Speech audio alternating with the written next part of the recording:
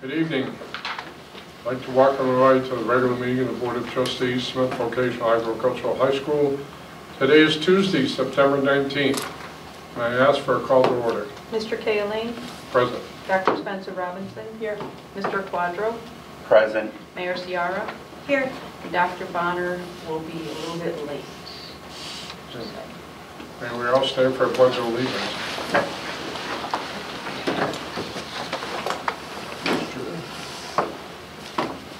I pledge allegiance To the flag of the United States of America and to the republic for which it stands, one nation, under God, indivisible, with liberty and justice for all.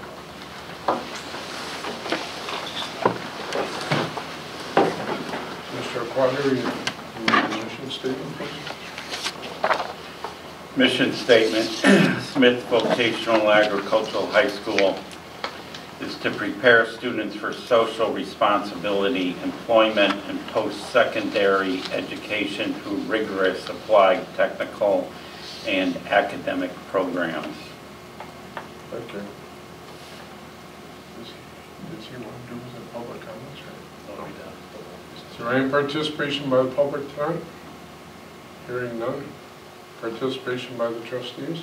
Well, only to say that the pictures of our students testifying on Beacon Hill made me have all the feelings. It was awesome. I'm a longtime social studies teacher, so seeing them exercise their civic responsibility, tremendous. So great for the folks who are advocating for that bill to hear directly from the young people who will be impacted by it. So really cool. So that's the hoisting. Yes. Oh, Yeah. Yeah. Okay. Mr. Quadro, anything? No, I'll report under committee reports. May I have a motion and a second to approve the minutes of the August 15, 2023 Board of Trustees meeting? So moved. Second.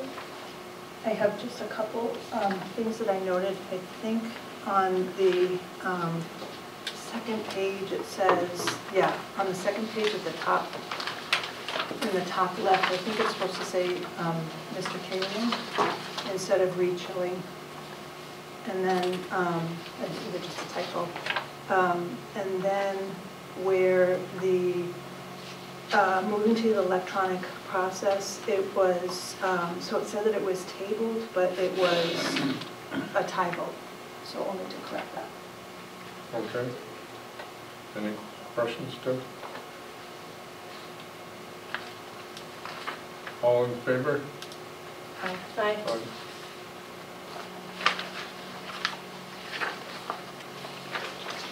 So at this point, I'll turn it over to Amy for his follow-up.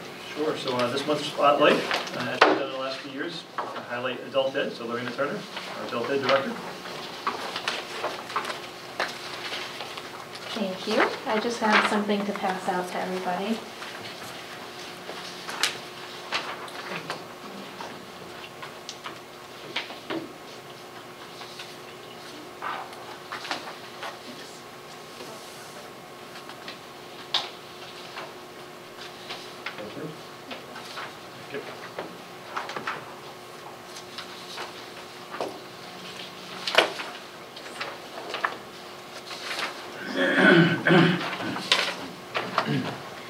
Okay, so I just did a little chart here, just an overview of how we did this semester. This fall, 2023, we have 144 students enrolled, and we finished with, after we paid teacher stipends, after we paid supplies and books and everything that we had to pay, we finished out at $121,865.88. Of course, that does fluctuate because we do have some more courses that we're enrolling in, like woodworking. We could possibly end up getting one more for welding or even oil heat technician. Those courses start next week and the week after, so that could change a little bit. But what I'd like to do is kind of compare fall with fall and also the year. So because the year started in spring of 2023 in January, so spring we ended with $82,969, which is actually a very good number for spring. You know, we had nurse aid, which is spring only, and that's what I get for an oversight there, so we added that in. So it did pretty good. Fall of 2022, we actually finished at 88,000, so for that to jump to 121 is pretty good. There's a couple of factors there, and that's what I wanted to talk about. But first, I would like to introduce my Question adult ed. before you move Oh, yeah, forward, sure. please. When you say finish out, is this money you made? Or? Right, after Okay. we take out teacher stipends, after we take out books and certification exams, supplies that we need, all that kind of stuff, that's where we finish. So we actually, Okay. you know, we make more, but we want to count that that's really not ours, all of it, right? So I thought that's a more clean number. But since we were growing, back in the beginning of the spring of last, semester, I had mentioned I really need help. It's getting really hard, you know, to manage the adult ed by myself, and I was very grateful that everybody agreed that we could hire. So we created a position, the adult ed coordinator position.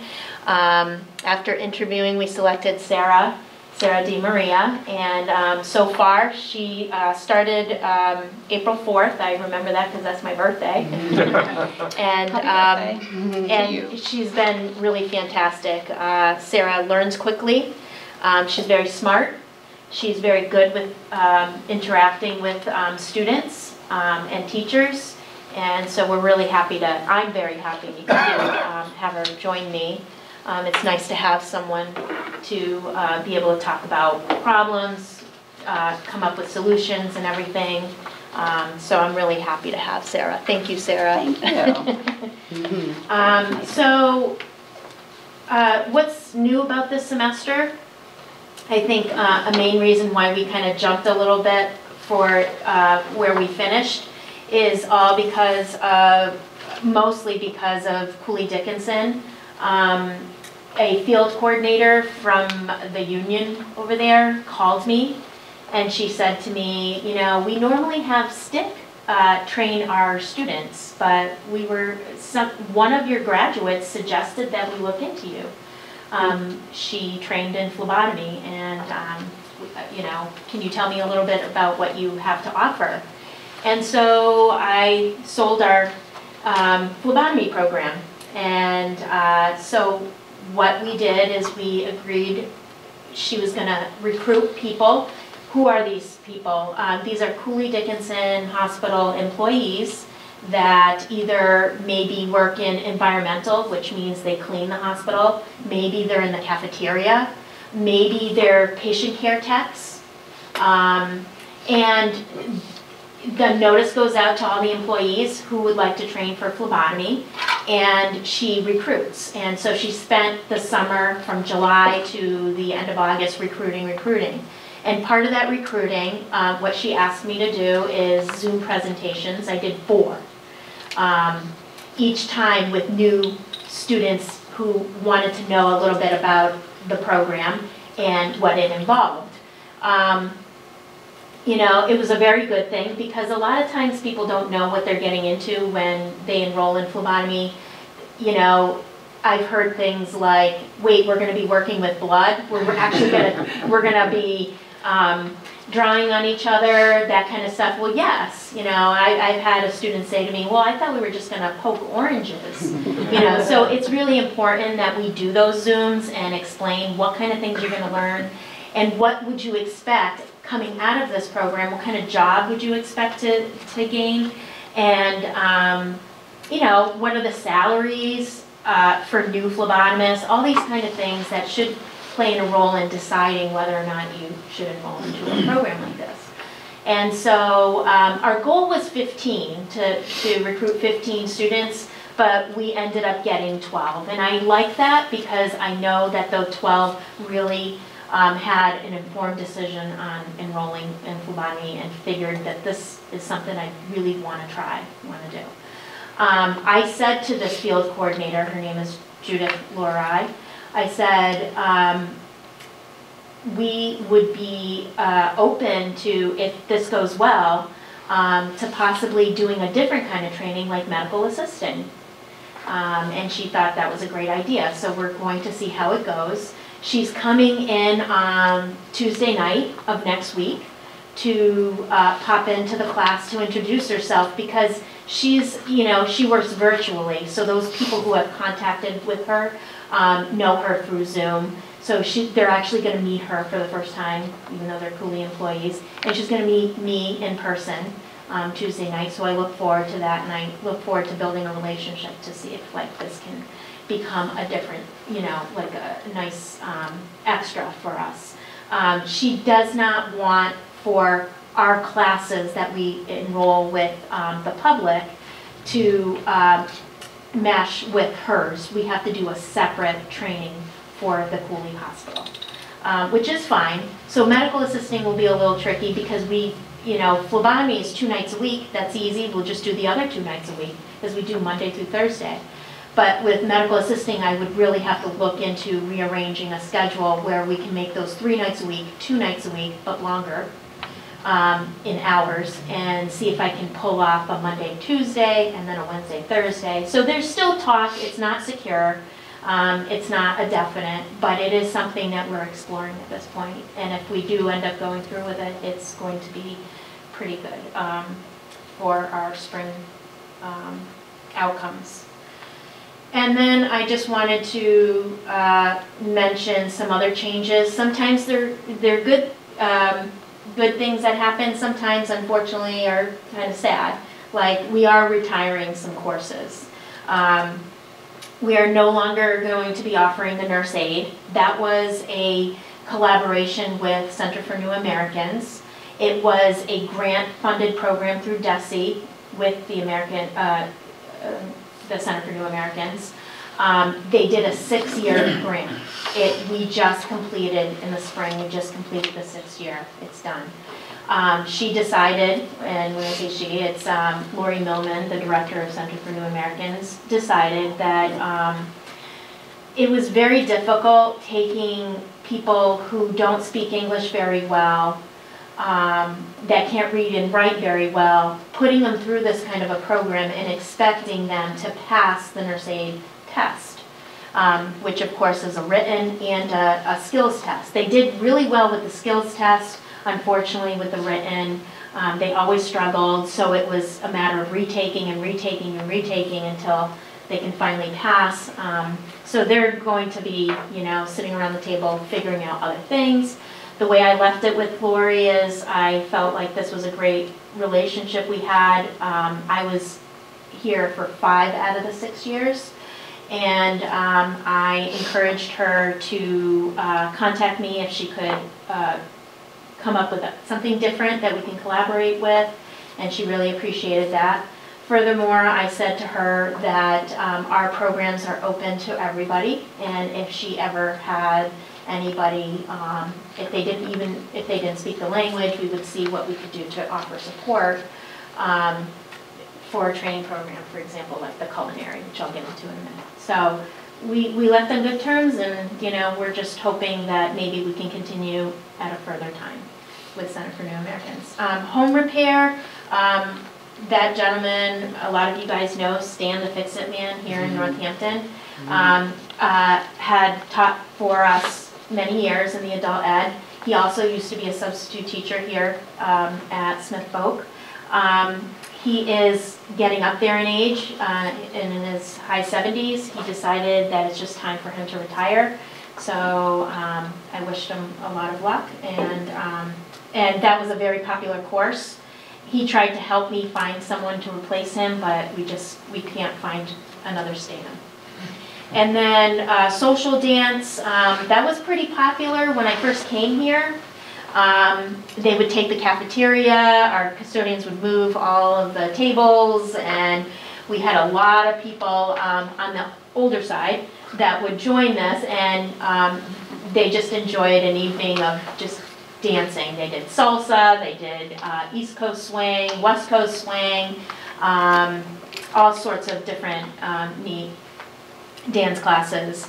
So what happened is over the years, year after year after year, it was the same people that would join, and they did it to, to have something to do, a social thing and everything, but it was those same dance classes. So eventually it just got too much. How many times can you take East Coast swing? How many times can you take salsa? Emily, she just decided I need to move to somewhere else and gain new clientele. So she did, and now she's at Greenfield Community College, and she's teaching those classes there with, maybe a fresh set of people.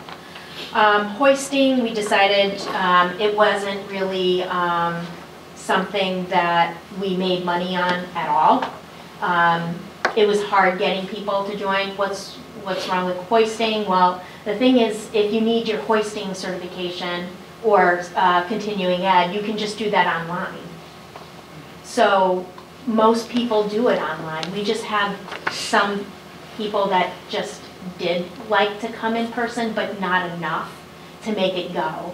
Plus, we had a little issue with the state where the state said, well, hold on, Smith is not approved to be teaching that, and then we had to go through the instructor, that was Mike Florio, had to settle that with the state because he's technically his own institution. So it was a little too complicated. It wasn't worth our time to continue hoisting, but I appreciated that we had it those years that we did. And then lastly, I just wanted to talk about the CTI grant. Everybody knows we applied for a CTI grant, and we decided that it was going to be culinary. So culinary, when we got the grant round 6, we started our first cohort. Round 6 was made up of 2 cohorts. Spring, which started in January and ended in June. And then now, this is our second cohort. We just started yesterday, and we should be ending in January, and that concludes round 6. We learned a lot from the first cohort. We definitely learned a lot. Screening students to make sure that their ultimate goal is job placement, and not, oh, that sounds so fun to learn how to do different things and cook, and not have any intention to actually work. That's a no-no. That's not what this is for. The state's paying a lot of money for people to train to go to work. So to actually have, I think we started off with 11. We ended up with graduating 6 students, and out of those 6 students, I can only say 2 are working. So that's not what we want. We tried all summer really hard to really recruit the right candidate. It's not easy. For some reason, you would think that a free program, everybody would be jumping at it. It's very difficult. And I try not to take things personally because I really tried my best. But Franklin County Tech, they also applied for a CTI grant, and they had to delay their programs because they didn't have enough students.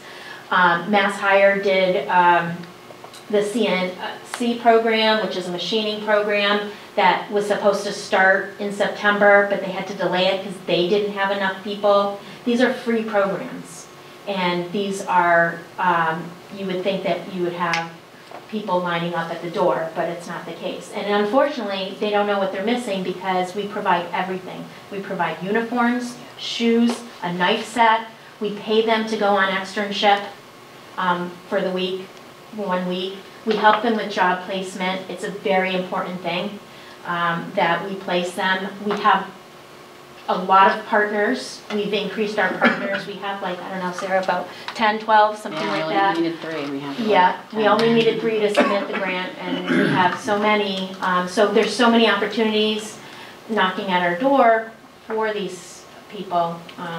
So we hope that the word gets out, and we do end up increasing the amount of people that want to participate in this program.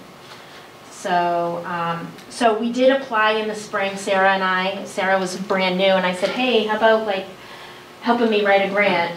She's like, I've never done it before. I'm like, I never either, so let's just do it. And luckily we had a lot of when the grant was written for round 6, so we were able to piggyback on that, and we just recently found out that we were awarded round 8, which will consist of 3 cohorts. So we start in the spring of 2024, then we'll do a 2024 fall, and then a 2025 spring, and that will conclude round 8. If there's more rounds for us to apply, we plan on applying and continuing it as long as we can, because we do see this as a beneficial thing. And I do believe that it benefits our culinary day high school too. You know, Nelson has been great with being a coordinator, and he's very, very organized with ordering our supplies, our food, all that kind of stuff. And so yeah, that's about it. And if anybody has any questions, I'd be happy to answer. Yes? I wanted to personally say that I had to go to get a lab test at my local medical facility. Yes. And when the young lady is putting the stick in my arm, I asked her where she went to school. And she said she went to Smith Vocational Adult Ed. Yeah.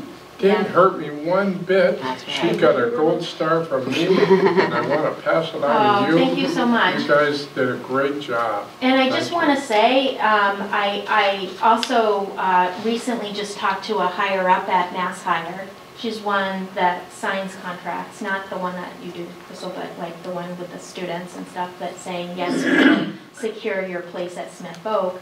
And she said to me that she acknowledges that that the students graduating from our program getting jobs is very well known. Especially now that we started medical assisting, it's even like taking off even more. If you take a look at this chart and you see like the, you know, the amount that it's increasing, it's pretty impressive. And they are getting jobs, so I'm really proud of that, and that it's our #1. Yes. I have a couple questions and want to echo also it's wonderful to hear about the success of the program, and I think it's a symbiotic relationship for sure. Thank like you. The reputation of Smith Voc helps the adult ed program, and the reputation of the adult ed program helps the school in I general. do believe that too. Yeah, it's absolutely. Yes. So my questions are, am I right in remembering that those numbers that we see at the bottom, those are what make the program self-sufficient? Correct. Yeah, that's awesome. Yeah, That's a absolutely. self-sustaining program. Yeah, it, you know, some of these things, like if you look at welding, spring 2023, you probably ask me, like, what's going on? You only made $28. Well, what you have to understand is we actually had 13 students. Each student paid $2,000 each. Wow. We made a lot of money. Yeah, The thing is, we're investing. Yeah. We're investing in the program. yeah, So I bought 3 sheds, and of course, Smith Vocational High School students built them for us, so we're really proud of that. yeah, We bought more welding machines. We bought a lot of consumables that now we're good even for this semester. So, you know, a lot of these things, we take things and we invest it because we know that they will produce for us, yeah, so. because the program is so popular. Absolutely, yeah. So my other question is, you know, Cooley Dickinson Hospital is such a great community partner in so many ways. You said that it was the field coordinator from the union. Is that the Yes. SCIU? I want to say yes, yeah. So the union recruit, I want They the pay, dots connected a little bit. So the union recruits Cooley Dickinson's staff to participate in the courses. Right, and they pay for it, Yeah. yeah, So they that's have not coming funds. from the hospitals, coming from The SVAHS. union, yeah. And also, I mean, we're this very pro-union here Yeah. at Smith Vocational, with so many of our students going into unions themselves Right. when they graduate. Yeah. So that's just really interesting. Yeah. It's a nice, You nice know, relationship. we were the underdog, and, you know, everybody knows Stick. Yeah. And, you know, it's like some kind of like seal of approval with Stick, but what people don't know, what I'm trying to get the word out, because when people even come, even let's say for Mass Hire, Yeah. they have to bring a sheet where they're comparing two schools. And they have pros and cons for each school, and they always go to Stick first, and it's their first choice. And I win a lot of them over, because what I say to them is, if you go to Stick, for the phlebotomy, you're going to touch the needle 5 times in the course. If you're lucky, anywhere from 3 to 5 times. You're going to be able to stick someone 3 to 5 times. And then you're going to go out on externship and do all your sticks. But with us, we invest in all those supplies, and they come out of here 35 to 40 sticks. And it pays off. And then they go do an externship with Cooley and do another 70. And then on their resume, what I tell them is, when you put down that you have plus 100 sticks, Yeah. you're now employers are looking at you. Because before, you know, coming out with just a few sticks and trying to get a job, no one's going to hire. Yeah. It's such a great concrete data point. Yeah, absolutely. So I try to, like, you know, sell that, and I think that's how I sold that woman, that field coordinator. Yeah. I said, you realize the difference between, you know, Stick, the course, because I know it. I know what they do. Our teacher used to be an assistant teacher there, Yeah. and she knows the difference. Yeah. So, you know, I try to find out as much as possible about these other schools, these competitors. I want to know, how are we different? Yeah.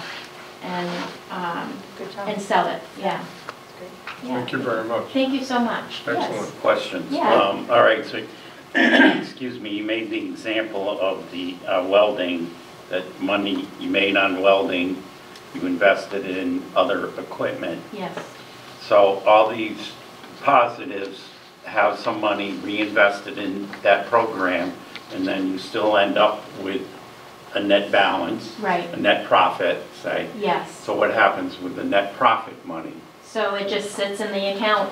until you Well, I find mean, something that, else and to Crystal invest it could in? probably, you know, explain more, but it's my understanding that account helps pay my salary, Sarah's salary. That's not taken into these numbers already? No, Okay, No. okay. yeah. I don't know if you want to explain. And if I may, when Lorena started, the account was, the funds were borrowed from the trustees. So since Lorena's been here, she has been able to pay back both of the loans. The borrows. Correct. So she's continuing to build, and I know she works closely with Joe and on different ideas of how they can put into the Great. program and for our regular students. Now, Yeah. one silly question, where does the term cohorts come from? From the grant. The grant considers cohorts. That's a term The they, term meaning class. Yeah. Right. It's a- a couple, okay, Kind of like okay. a an semester, education right? term. Yeah. It's an educational lot. Yeah. All So right, well, the- it's new to me. I know, and I'm used to it from the school that I used to work Yeah. at, but it basically says the group of people that start and finish at the same time, we'll call them a cohort. Okay. And, Thank you. so we, you know, when we applied for the grant, we're letting them know how many of them we can have and how many do we expect in each semester. For example, we said 10 for each semester. For each cohort, we want 10. Did we end up with 10 this time around? No, we ended up with 8, but it was the minimum for us to start. Great. So hopefully we'll end 8 too. So, But that's a good question, Rick. Yeah. I like that. That's yeah, excellent. absolutely, yeah. Thank you. Thank you so you. much. Thank you. Have a great This evening. time we'll have a superintendent's report. Thank you.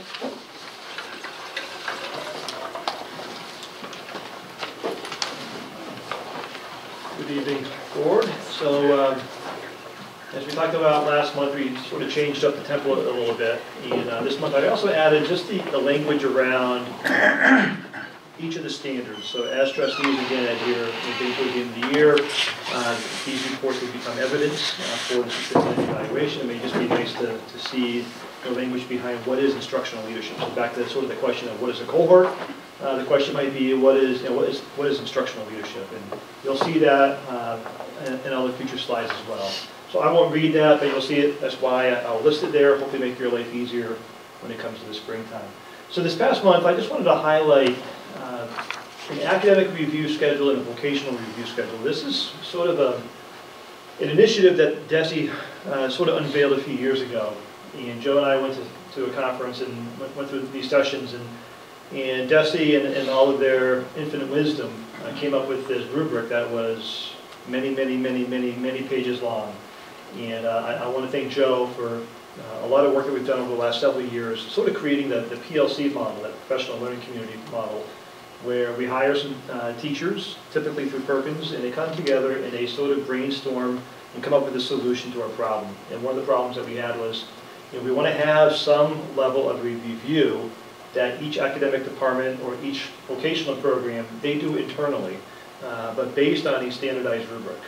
As Joe was talking to the department heads the other day, I think most of us as a board, we're familiar with NEAAC and sort of the purpose behind NEAAC, where they come in and we're allowed to sort of review ourselves as a school based on a certain rubric published by NEAAC. It's that same mindset but drilled further down into the academic area or into the vocational program area. So they're looking at enrollment trends within a particular program or academic area, non-traditional students' MCAS scores tied to that particular vocational program. Are there trends? Why are certain programs having higher MCAS scores than other vocational programs? And so on and so forth.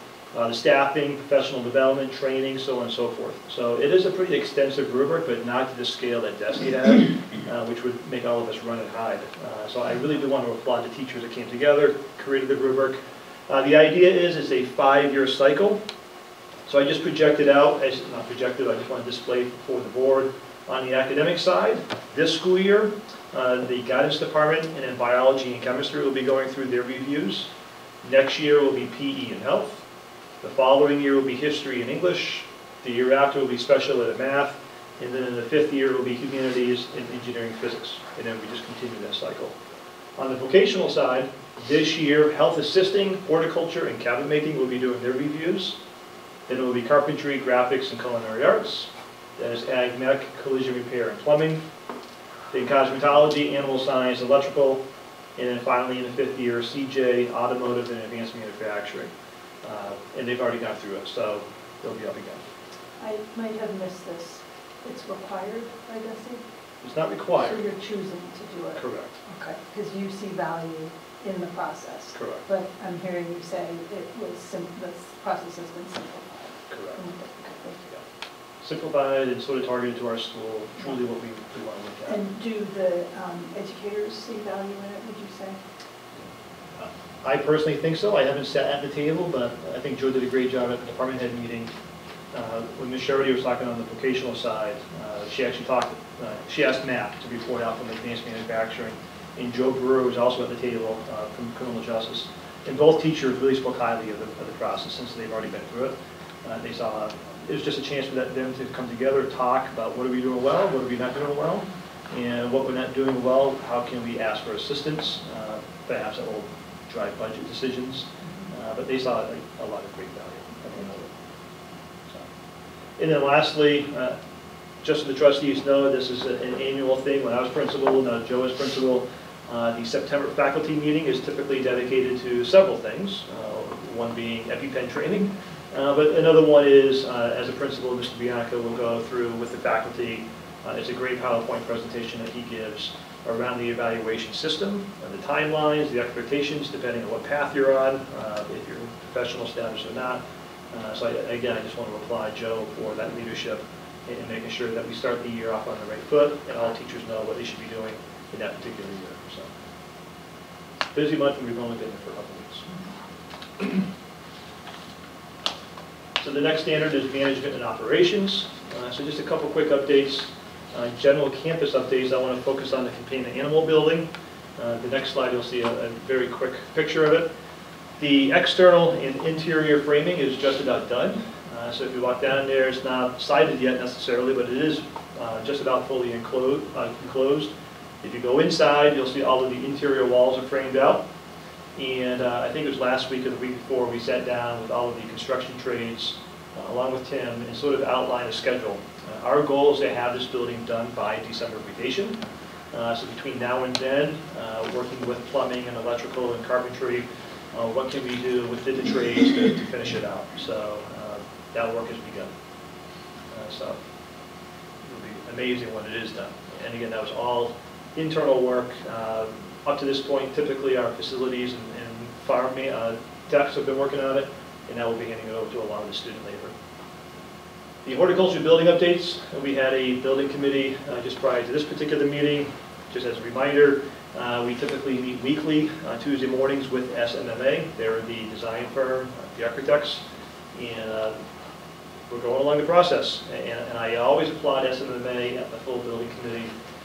It's one of the few instances where I've seen a design firm and architects listen to the client with a feedback or requests, and when we come back on the following meeting, those requests and that feedback are displayed in an updated design. So they are receptive, they are reflective, and I think they're trying to satisfy our needs. Obviously the big challenge is around budget and money. So as talked about earlier today, they've actually sent out the initial paperwork to their estimator. That initial cost will be coming back to the firm, I think it's next Friday. So we as internal folks will see some of the initial numbers probably early October. And then my hope is we'll be standing here at a board meeting in October talking about what the estimate is for that particular building and what do we do at that point. I would not be shocked, again, just as a board, as a reminder, we're looking at current revenue that we have, and that's between insurance money, the 2 skills capital grants that we received, donations, this individual community members' donations, along with Smith College with their donation, along with the earmark in the state budget from Senator Comerford. All said and done, we're just north of $6 million that we have available. I would not be shocked if we get an estimate back that is around $9 million, okay? So the question is going to be how do we close that gap? I do want to thank SMMA, part of their estimating. They talked about it today. There's some alternative estimates. So here's the full-blown, this is what we want in the building, this is what we want as far as demolition, and as a reminder to the board, sort of our vision is the remaining existing horticulture building. The idea is we'll demo that whole area, it'll become this beautiful rotunda, maybe some flexible space for outdoor learning or other options. But we're actually putting everything on the table as far as some of the cost estimates. What would it look like if we maintained certain aspects of that current facility, i.e. the garage? If we didn't knock the garage down, maybe we could use the garage elsewhere for other purposes. Would that save us some money? I don't know, okay, through saving that demolition cost. The greenhouse. Educationally, it makes the most sense to move the greenhouse and the head house, obviously, to the new building. I don't think there will be anybody that will argue that. That makes a lot of sense. But there would be a cost to demoing the current greenhouse and moving it over, and obviously that is square footage in the new building. Would it make sense financially if we left the greenhouse and head house where it is and we saved it from part of the new building? Now what we want to do, okay, but I just want to have all the facts in front of us, so as a board of trustees and as a building committee, we can make that informed decision. It won't be an easy decision, but a $9 million price tag will not be an easy decision either for the board to figure out what we want to do on closing that gap. So I want to thank the building committee. It's always been some very energetic conversations and some debates and a lot of questions, but I think that's part of the process. I think at the end of the day, whatever it looks like, I think we can stand firm that we made some right decisions. It may not be easy decisions or decisions that we all like or want, but that's where we're at. So, questions on this? how are the horticulture students and teachers doing displaced so far? So far, they're minimally displaced, and that was part of the reason why we like this vision, in that we're still able to use the current garage that's remaining. There is the existing classroom that is still remaining, the head house is still remaining, so they're using that space currently. And if we continue down this road and we build the building sort of adjacent to the football field, then we can actually minimize the demo of what we have until later in the process. Compared to, like through the feasibility study, the idea was we were going to rebuild on that same footprint, which would mean demoing it, which would mean displacing those students. So under this current vision, there would be very little overlap as far as demoing and building, so the students and the instructors could stay where they are, Not a huge impact on, which helps a lot of education. Are the tight quarters now, or are they making do, or is it just fine? They can do. Yeah. Okay. Yeah. Thank you. As I said, here's just one photo. This is inside the companion animal building. I know it's kind of hard to see referencing, but I'm basically standing in one corner. That one corner, that open space that you see in the foreground would be sort of the retail intake, also flexible space for a classroom space. So we're trying to keep it as open as possible. So again, as a staff person, if you're coming with your dog for the day, you bring your dog in here, drop it off with the students. They would sort of do the intake processing there. But also that space would hopefully have some flexible tables and whatnot. So we're always at a premium looking for classroom space, related classroom space. So we thought this would be sort of that perfect hybrid use for that area. Then if you walk through, you can kind of see a framed-in door. Okay, there's two more subdivisions, and those two, there'll be one area would be for the kenneling, okay, and then the other area would be for the actual cleaning of the dogs. So sort of subdivided into those areas. And then on the far end of the building, it's all framed in as well. That's where your utilities, your bathrooms, electrical, so on and so forth would be in that far back. From the carpentry's perspective, it's pretty interesting how the design, you can sort of see where we're at right now. The ceiling designs sort of alternate. It's not just drop ceiling throughout the entire building. It's also not cathedral ceiling throughout the entire building. It's sort of a mix for the architecture perspective. But when it comes to the students getting in there and having some experience, it's nice for them to see, different ways to design and build a building. Okay. You see that large door kind of opening on the left-hand side of the picture. Just as a perspective, that wall, you'd be looking out to the MS barn. Okay, that's that side. The corner I'm standing in, I'm closer to the B building, just to give you a perspective. So outside that opening closer to the MS barn, that's going to be sort of a grassy knoll. Horticulture would be another shop. They're going to be charged with building a retaining wall. So we have sort of a flat area, and that flat area will be fenced in, and that will be a run for the dogs to go out and sort of get rid of some energy before they're clean and kenneled for the rest of the day. So, Our staff built that? you did. Are they available for horticulture? I put that out there. That might be one of our options. That's Andy, what was the cost of that building? Do you have it? 1.2, I think, total.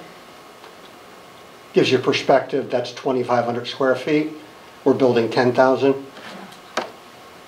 fair enough. And this is making me think about the other piece potentially of our animal science program, and that is the city's animal control facility. What's the word on that? That's a great segue. That came up in the earlier meeting. Okay. So it came up in that the civil engineers have finally done some initial work on the site surveying of the building project. Stormwater is sort of the hot topic right now. What do we do with all of the stormwater to satisfy city zoning laws? In order for us to capture all of that stormwater, we're sort of increasing our footprint down there, and would that potentially impact the potential animal control facility? So we were kind of talking about what do we do? So I know there has to be some conversations with Pat McCarthy. I know money is also tight for the city. So what I'm hearing right now is they're progressing, but I'm not sure how fast we're progressing. In sites, I think it's still up in the air as well. So that's all I know. Do we have a timeline? We don't as of this moment. It's, costing more Yeah. than we have approval for. So Yeah. trying to figure out whether there's an option that will be less expensive than we could. And what about siting the site? That's No. one of the components, one of the things. that You're we're now looking looking at other sites besides, Not necessarily, but we're just looking at all the options. because there was an issue came up today at our building committee meeting with citing the animal control facility here on how they're going to mesh together. So there's probably going to be further conversation about that unless you're moving off-site, Okay. which probably not going to know. So Will's on your committee, right? Yes. Okay, so I'll check on this one. Yeah. Yes. And our OPM's here tonight too, Mr. How are you? Greg Wilbur. Yes, we can always meet. and More to talk follow. about, Yeah. you know, the impact, you know, one of the concerns was as we build this new building, just one simple fact, it's not simple, but just the driveway in and then the service yard, if that's either paved or not paved or whatever, and then a year or two later, we want to build an animal control facility, and then we're digging up all of this new pavement to run utilities. So just to have those conversations. And again, I'm not saying this because I support the idea, but again, at this point in the ballgame, I just want to put everything on the table as far as options. So one thing I just threw out there probably wasn't the best option, but I just want to throw things against the wall. As we talk about potential demoing of the current horticulture building, we're going to have this area, okay? And we've talked about that area being sort of a mixed-use outdoor area for our students. But is that where the control facility doesn't make sense there? I'm not saying it's good or bad. Another location I know we talked about internally is up by the VA hospital, sort of our forest, demo forest area. There's some acreage there that could make sense for such a facility. So we're open. Was that talked about in the past, that location? Yes. Okay. So initially, that's what I proposed to Mayor Narkowitz, and then I think there were some issues around wetlands perhaps, I don't know, but then in talking to Tim Smith Moore, he thinks there's some area that's not impacted by wetlands that could be useful. Okay. So we'll figure something out. Okay. We'll have more conversation. So family and community engagement is the next standard, and I just want to highlight the first newsletter that went out this year. Just so as a board you can see, this is the sequence that goes out, okay? Our goal is to have it on the first of each month, so this went out on September 1st to our school community. And the concept, I think I already shared some potential articles from the superintendent's level. I shared that over the summer that came out of our admin retreat. So September I focused on the importance of attendance at the high school level. So why is it important to come to school? And sort of our model here is my article kicking off the newsletter would be sort of that mile high, more informative, educational. Okay, so I'll talk about the importance of attendance.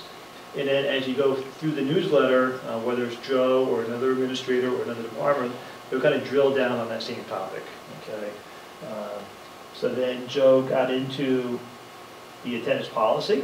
So we're drilling down into, now we know why it's important to come to school, but now let's talk about what is the policy here at Smith. And then we get into some other topics. You know, we try to highlight if there's any good photos or media coverage. We wanted to highlight the fact that Massachusetts passed the free lunches and breakfasts. We want to highlight, starting the year, that we have Homework Health Club starting up. Highlight the 3-county fair. Briefly outline the freshman exploratory scheduling, fall athletics, so families would know what's happening with fall athletics, and then the calendar that, just keeping the families and communities updated. And at the bottom, contact information. So this template will be consistent month in and month out. The October one, I was just talking to Joe the other day, the focus will be the importance of extracurricular activities. Why is it important for high school students to get involved outside of the classroom or outside of the shop? So I'll be very, again, generic at my level, and then between Joe, Tony, other assistant principal, Josh, or other administrators, we can sort of dive into what does it look like as far as extracurricular activities here at Smith. Really drill down so families know what the opportunities are. So I just wanted to let the board know that's what it looks like. I thought the newsletter was excellent, and it serves two really important purposes in my mind. One is informing families about how this school works.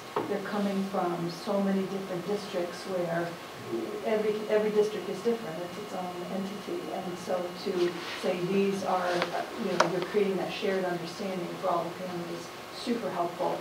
And then also it serves to build community. With the pictures at the end and all of the opportunities that are available, it starts, connecting people to the school and to each other. And the second one,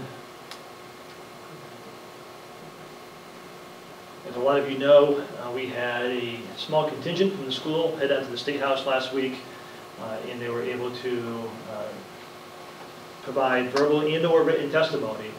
There was a public hearing around the hoisting license bill. I just want to again give the board a quick update. We know that we have a lot of large equipment here on site. Our students are right now currently not able to use that equipment. So working through that with MAVA, we worked through MAVA to create a bill, and we actually had the Massachusetts Farm Bureaus Association. They were the ones who submitted the bill on our behalf because MAVA already had a lot of other educational bills that we submitted. So we didn't want to sort of do a whole lot of overkill at the State House. So luckily this moved to a public hearing. They had it last week, and we had, I think there's 3 students. We had Mr. Onspach, one of our horticulture instructors. We had a parent, and we had an advisory member who also sits on the union that was down there providing verbal and/or written testimony.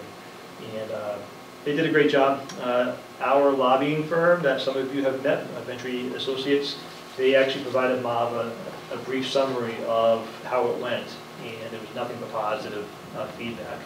And sort of the theme that I was hearing in talking to Mr. Nevin and Mr. Onspach, and just sort of debriefing on the questioning, or the line of questioning from the politicians to the students and to the teachers, was around safety. The reason why this has become a hot topic was the concern around student safety. Why are we allowing teenagers access to this heavy equipment when they can get hurt? We should be more worried about safety and student safety. That's why we don't want to allow them to touch the equipment. So the politicians asked that question very, very pointedly. And the question was, in your experience, either as a student or as a teacher or whatever in your role, how many incidents in your career or in your experience has a student gotten hurt using this equipment? Every single person said 0. There's never been an injury on school grounds. The follow-up question more to the professionals were, are you aware of any individuals getting hurt out in the industry? And yes, the hands go up. And then there's a correlation, okay? Individuals getting hurt out in the industry, did they go to a vocational school? Most likely they did not. Okay? Because we all know that you can get a hoisting license by simply paying some money, getting a physical, and passing a test. And a test isn't about safely operating the equipment, it's more about the rules of the road, basically. It's like your permit that you get for a driver's license. So I think that really opened up the eyes of the politicians. I don't think they really realized that. And I know both Senator Comerford and Representative Sapadosa were both down there. They've been very supportive of us locally, and they were both very supportive of the bill. So fingers crossed that we made some progress. We'll see what happens. I just wanted to give the board an update that we had some individuals from the school down at the State House speaking on our behalf, and they did a fabulous job. Julie, you mentioned you saw online some of the testimony? Yeah. Or pictures? Yeah. On Facebook? They were in on our Smith Folk Instagram account. Oh. Yeah.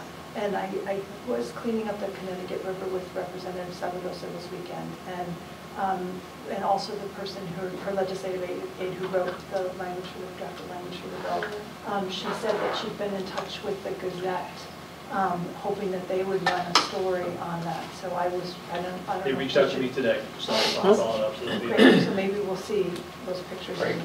Thank you. The last standard is professional culture. I just want to highlight for the board the PD plan for this year for our staff. Revisiting the interdisciplinary units. I've talked to some of you over the last few years. The concept behind that, we did this before the pandemic.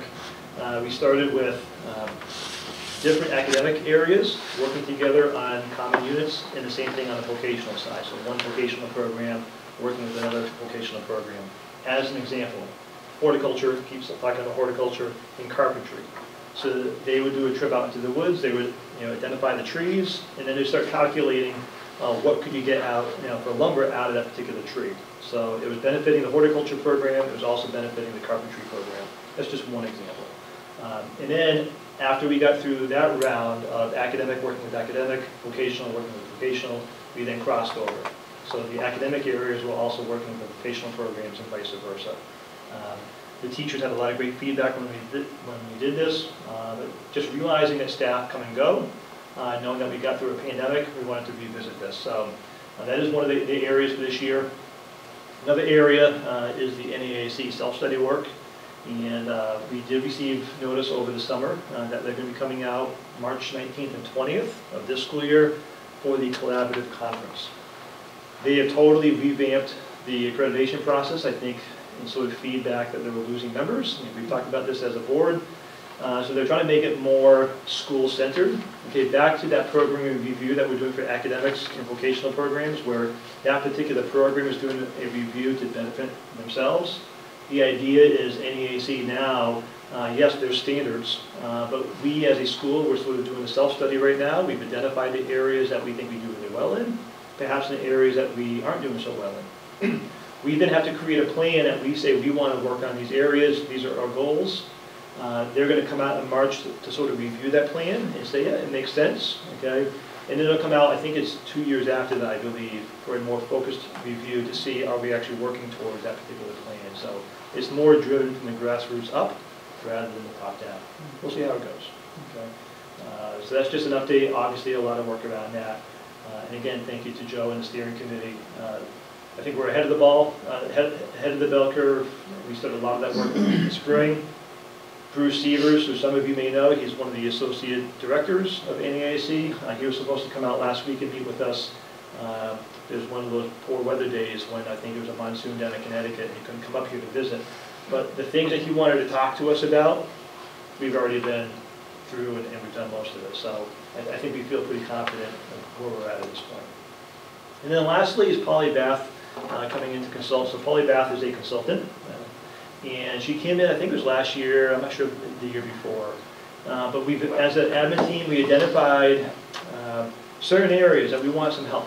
Okay, I think we have a great administrative team, we have a great evaluation process, but sometimes it's nice to have a professional consultant come in with a fresh set of eyes and observe a classroom or observe a shop, see some pros, see some cons, and then work with those particular teachers. And we all know, sometimes having that new voice is more impactful than listening to myself or Joe 24/7. I think she was very, very productive last year. I think she was excellent. I think her feedback was on point, and we thought it was worthy of bringing her back this year to continue to work with some of those teachers that we had last year as well. So that's more work to, again, improve that professional culture across the board. What is her specialization? She's a behaviorist, Oh, behavior interventionist. So she looks at students, she looks at the makeup of the classroom, and specifically the organization and relationships between the student and the instructor, and then is able to supply sort of those recommendations on routines, how you organize your class, how you share information with the students, and that kinds of stuff. So it's a pretty collaborative process that happens. that's good to hear. Are there evaluative consequences for the educators? No, And is it voluntary on their part or involuntary? both. So we, as Dr. Linkenover said, as a team, we identified, but then for this year, we let it be known through Mike Parks and through Melanie Chartier on the academic and vocational side, if you're interested in getting some coaching and feedback in this area, to let us know. So we do have people that opted in this year. Okay, great. And so is the involuntary assignment a result of their evaluations, or is it, how is that determined? I would say it's more like a symptom. Yeah. What was occurring to the evaluation, Gotcha. We're looking at the symptoms that might have caused that, Right, and therefore, we want this person to come in and work with you. Is it a consequence of evaluation? No, it's more like we see that it could be heading this way, yeah. so it's more like an intervention. And I'm assuming the goal is you want the teachers to be successful in the classroom, and this is what she will be doing. And would you say the teachers, even when it's involuntary, are still receptive to it? I'd say so. Yeah. Thank you. It's because it's dicey. It can be dicey, right? Because you do want your educators to succeed, and that means offering them the support that is effective and valuable, and you want to respect their professional autonomy. And removing the administrators from having that direct interaction and coaching, I think helps with the evaluation, where it's not the evaluator telling that teacher, Right, I saw this wrong, or I saw this good. right. It removes us as well, so I think that's a positive. So would you say the educators who were on the receiving end of the coaching benefited from it? I would say so. And would you say they feel like they benefited from it? I would say so. Also? Great, thank you. So no donations this month. So in the news, you saw this in the newsletter, but I just wanted to throw it out as far as the report goes. This was a picture from the Gazette. Just as a reminder, we hired some student help over the summer. So the two students in the foreground, they're actually twins. They were on the horticulture work crew this summer. You see Mr. Nevin, and this was the split rail fence that you see out front. I believe, Mr. Brian can correct me, the two female students also on the off weeks were working with the farm under the direction of Mr. Smith. So some of the construction that we just saw in that previous slide, okay, in the picture, they had their hands involved in that as well. So they were here throughout the summer, did a great job. So looking ahead, just a lot of meetings. So tomorrow morning, as a reminder for the boards, first general advisory meeting in the cafeteria, 7 o'clock. And then we have the BAT, again, BAT stands for the building administrative team. That's more middle-level management that Joe oversees. That's his meeting. Thursday afternoons is my leadership meeting. It's basically all of those individuals plus all of the other administrators, school-wide and district-wide. We meet Thursday afternoons. Tomorrow evening is the back-to-school night for those who, I'm sorry, Thursday night, yes, one day off. Thursday the 21st is back-to-school night, which most districts will call back-to-school night is their open house, okay? But we call it back-to-school night because our open house is on the first Sunday of November, where we truly open up the campus. That's more of a recruiting program for middle school students and families to come on campus, see what we're all about, so they can decide if they want to apply. And then next week we have department meetings. Again, 2 more BAT meetings, Tuesdays and Thursdays. Next Tuesday, we're not going to have the weekly building subcommittee with SMMA, but they're actually going to be on site. And one of the ideas, they're going to bring a videographer on site. They're going to do some videoing of the program, of the students, for multifaceted reasons. One is they want to see the students climbing, the actual activity of climbing a tree. So when we really begin to get into the weeds on designing that climbing structure for the new building, the architects, they have a better visual of what is involved in climbing. So the building can be designed, hopefully, more efficiently for the students. But we also know, I've already mentioned it, I mention it basically every month, we're going to be short money, probably going to be short a lot of money to build this. So in talking to SMMA, talking to Craig, who has some wonderful ideas, we thought, could we actually sort of expand the focus of that particular video, and not only as a video for the architects to go back to their offices and study, but also design this video that we could use for marketing for this particular building project.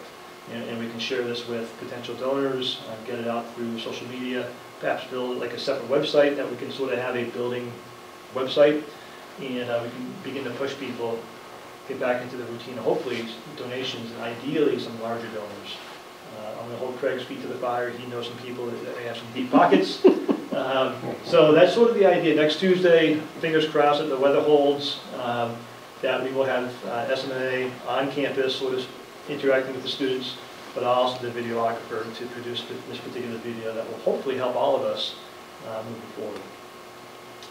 The following day, there's a small team going down to, I think it's Marlboro perhaps, but DESE CTE, that's the Career and Technical Education. They want to have basically the statewide powwow meeting conference to talk about a lot of updates at the state level. So a few of us will be going down there to listen to that. Again, I already mentioned that. More leadership meetings. On Friday the 29th, Dr. Spencer Robertson and I will be heading over to Gateway. I've set up a tour of their school-based health center.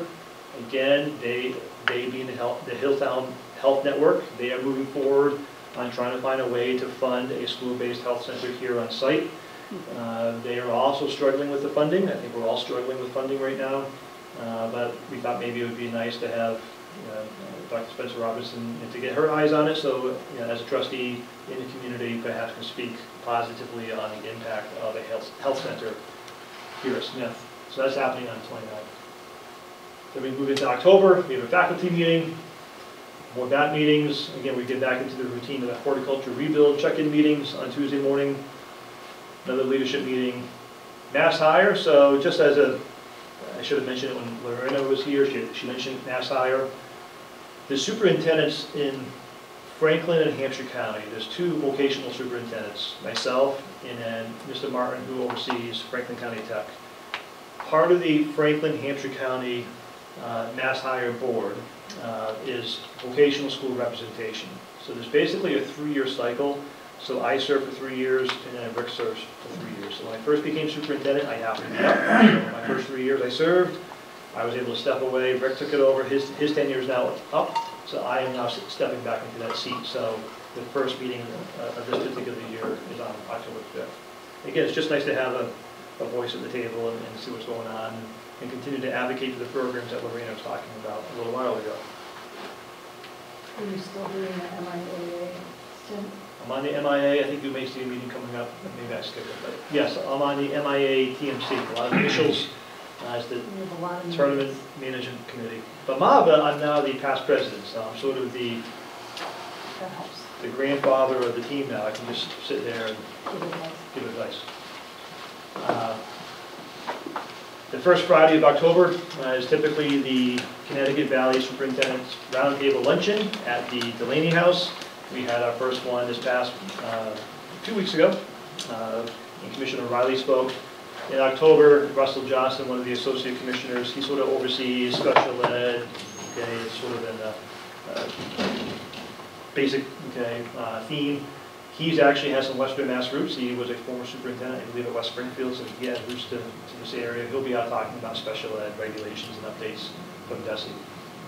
Then Monday is Indigenous Peoples Day, so no school. Then we get back into our routines of all of the meetings. On October 11th, the MOB officers will be meeting with Commissioner Riley. We do this quarterly. That same day is a student early release. So again, in the afternoon, that's where we do all of our professional development for the staff. That same day, I want to thank Nurse Gardner. She was able to sort of create a schedule and set up the flu vaccine clinic here on site for our staff. So the staff have been invited to do this and pick a time slot. We have all afternoon we're here, so yes, I'm getting my flu shot that afternoon. Back to more meetings. I am assuming the city will have a department head meeting on the 12th. More meetings. And then right now, October 17th would be the next Board of Trustees meeting. And the building committee typically meets before that. I know we were talking earlier at the building committee level. We may try to set up a building committee meeting prior to that, more so we can talk about the estimate that has come back. We can talk about the costs and maybe have a little powwow and decision making so that I'm more prepared to stand in front of you as trustees on the 17th. So a lot of things happening. With that, I'll turn it back to the chair. Julie, you're up. All right, good evening, everyone. I want to take this opportunity at the start of my report to introduce the 2 new student reps to the Board of Trustees. So at the end of last school year, the call went out to the student body for students interested in being representatives to the Board of Trustees. We were able to settle on these 2 fine individuals. I want to introduce Dominic Sanchez, who is a sophomore in criminal justice. Welcome. He came from JFK Middle School. Honor roll student, plays competitive basketball year-round, and was selected on our varsity team as a freshman, which is a pretty big deal. He's also a volunteer firefighter EMT in the Hatfield Fire Department and wants to become a paramedic when he turns 18. And Brandon Diaz is a junior from our collision repair. Brandon is from Southampton. He's a Boy Scout and a volunteer firefighter for Southampton Fire Department. He's looking to join up with West Hampton Fire Department also. So I wanted to just give you a few minutes to say hello to them before I give my report, ask any questions. They said they're ready to get fired on. My first question is, why were each of you interested in being on the board, and we're so happy that you're here? I'll go first. I just wanted to have like an opinion on the things that go on, and I want to have like, I want to make a difference, and I just want to have my voice out there too. Excellent reply. Excellent. Brandon? Mine would probably be get a better student insight to everybody and also help the students essentially make an administrator level decision just by attending meetings and helping out any way I can. Well, I think the opportunities for both of you in regards to coming up in learning and having this opportunity to meet with a full board who oversees the school and signs off on all the projects and policy as far as not only the financial side of it, but guess what, guys, we're not going to be here forever. We're looking for new blood. So you have opportunities in your future to be sitting in one of these chairs as well. And I congratulate you both. Thank you. And if you're at all interested in EMS as well, then Northampton Fire Rescue is always looking for folks. So that's just a plug I have to put in. Mr. Bianca, I don't want to overstep what you might have discussed with them about their responsibilities, but I would want to say to invite both of you to chime in with, as we're going through the agenda talking about all of these things, if you have something that you'd like to add, something to share, if you want to ask a question, don't hesitate to do that. Please, like that is one of the reasons why you're here, as you both just said, is to participate, to contribute your perspectives to what we're talking about. And we do the agenda ahead of time for tonight's meeting, that you get them a copy of that you have an opportunity to review that, and if there's something that catches your eye that you want to talk about, Mr. Bianca can get you onto the agenda as well. Okay? Thank you. Yeah, and I'll be meeting with both these individuals throughout the month. They'll begin preparing reports, so they'll start with the October meeting. And both of them have said that they are willing, if the committee needs it, to sit on subcommittees. Awesome. So they would like to be present and participate in that. Wow, that's great. So please keep that in mind as we begin to form, if we do form any committees in the future. So the rest of my report, currently we have 575 students, 119 from Northampton. We're at 20.7%.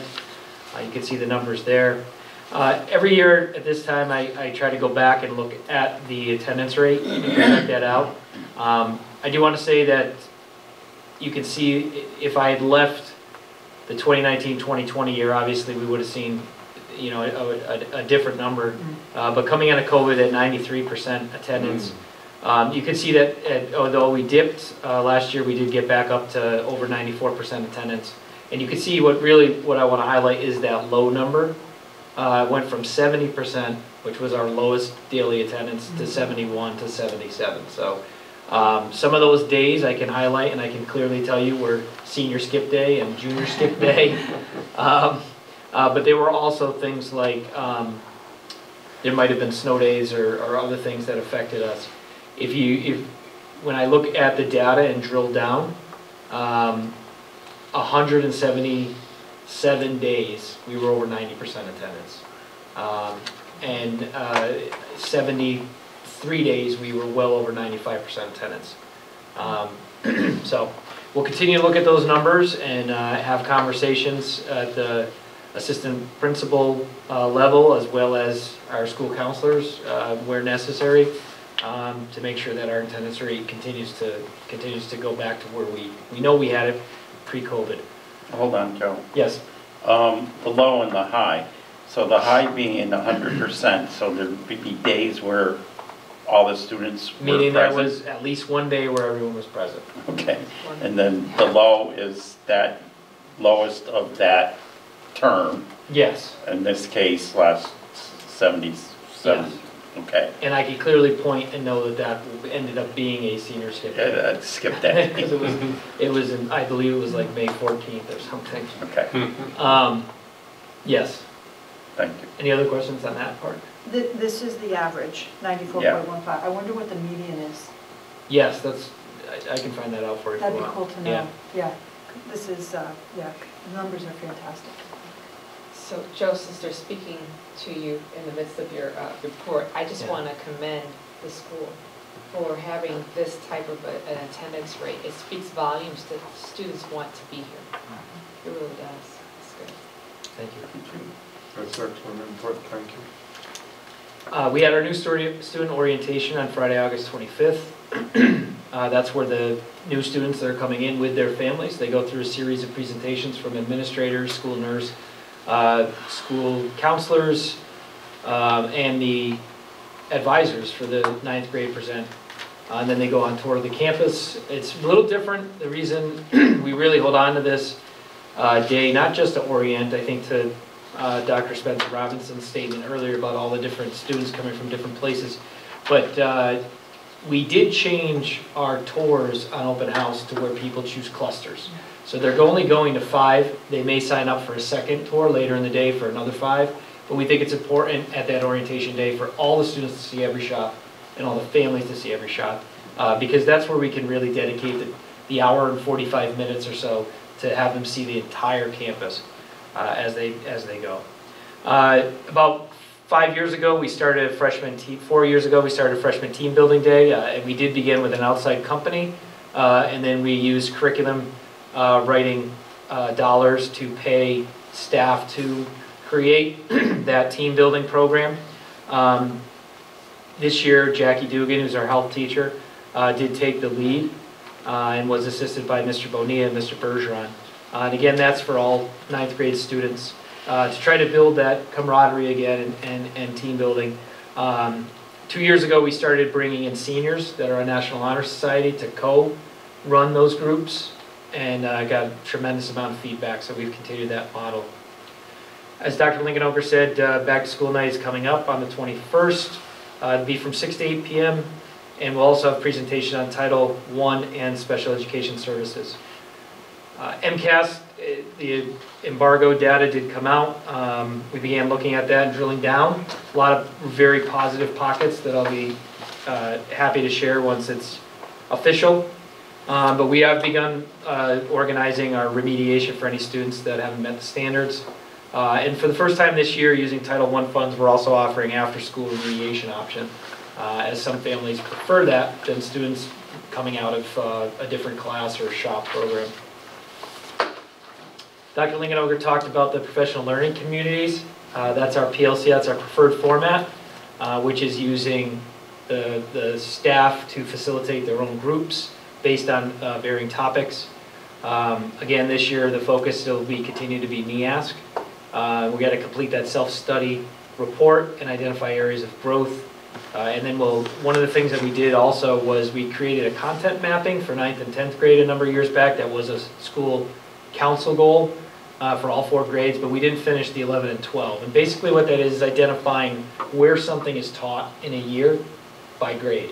And the hope is that, and we already know this happened because English and history aligned the Vietnam War in the book, the things they carried, because they realized that they were teaching it out of sync.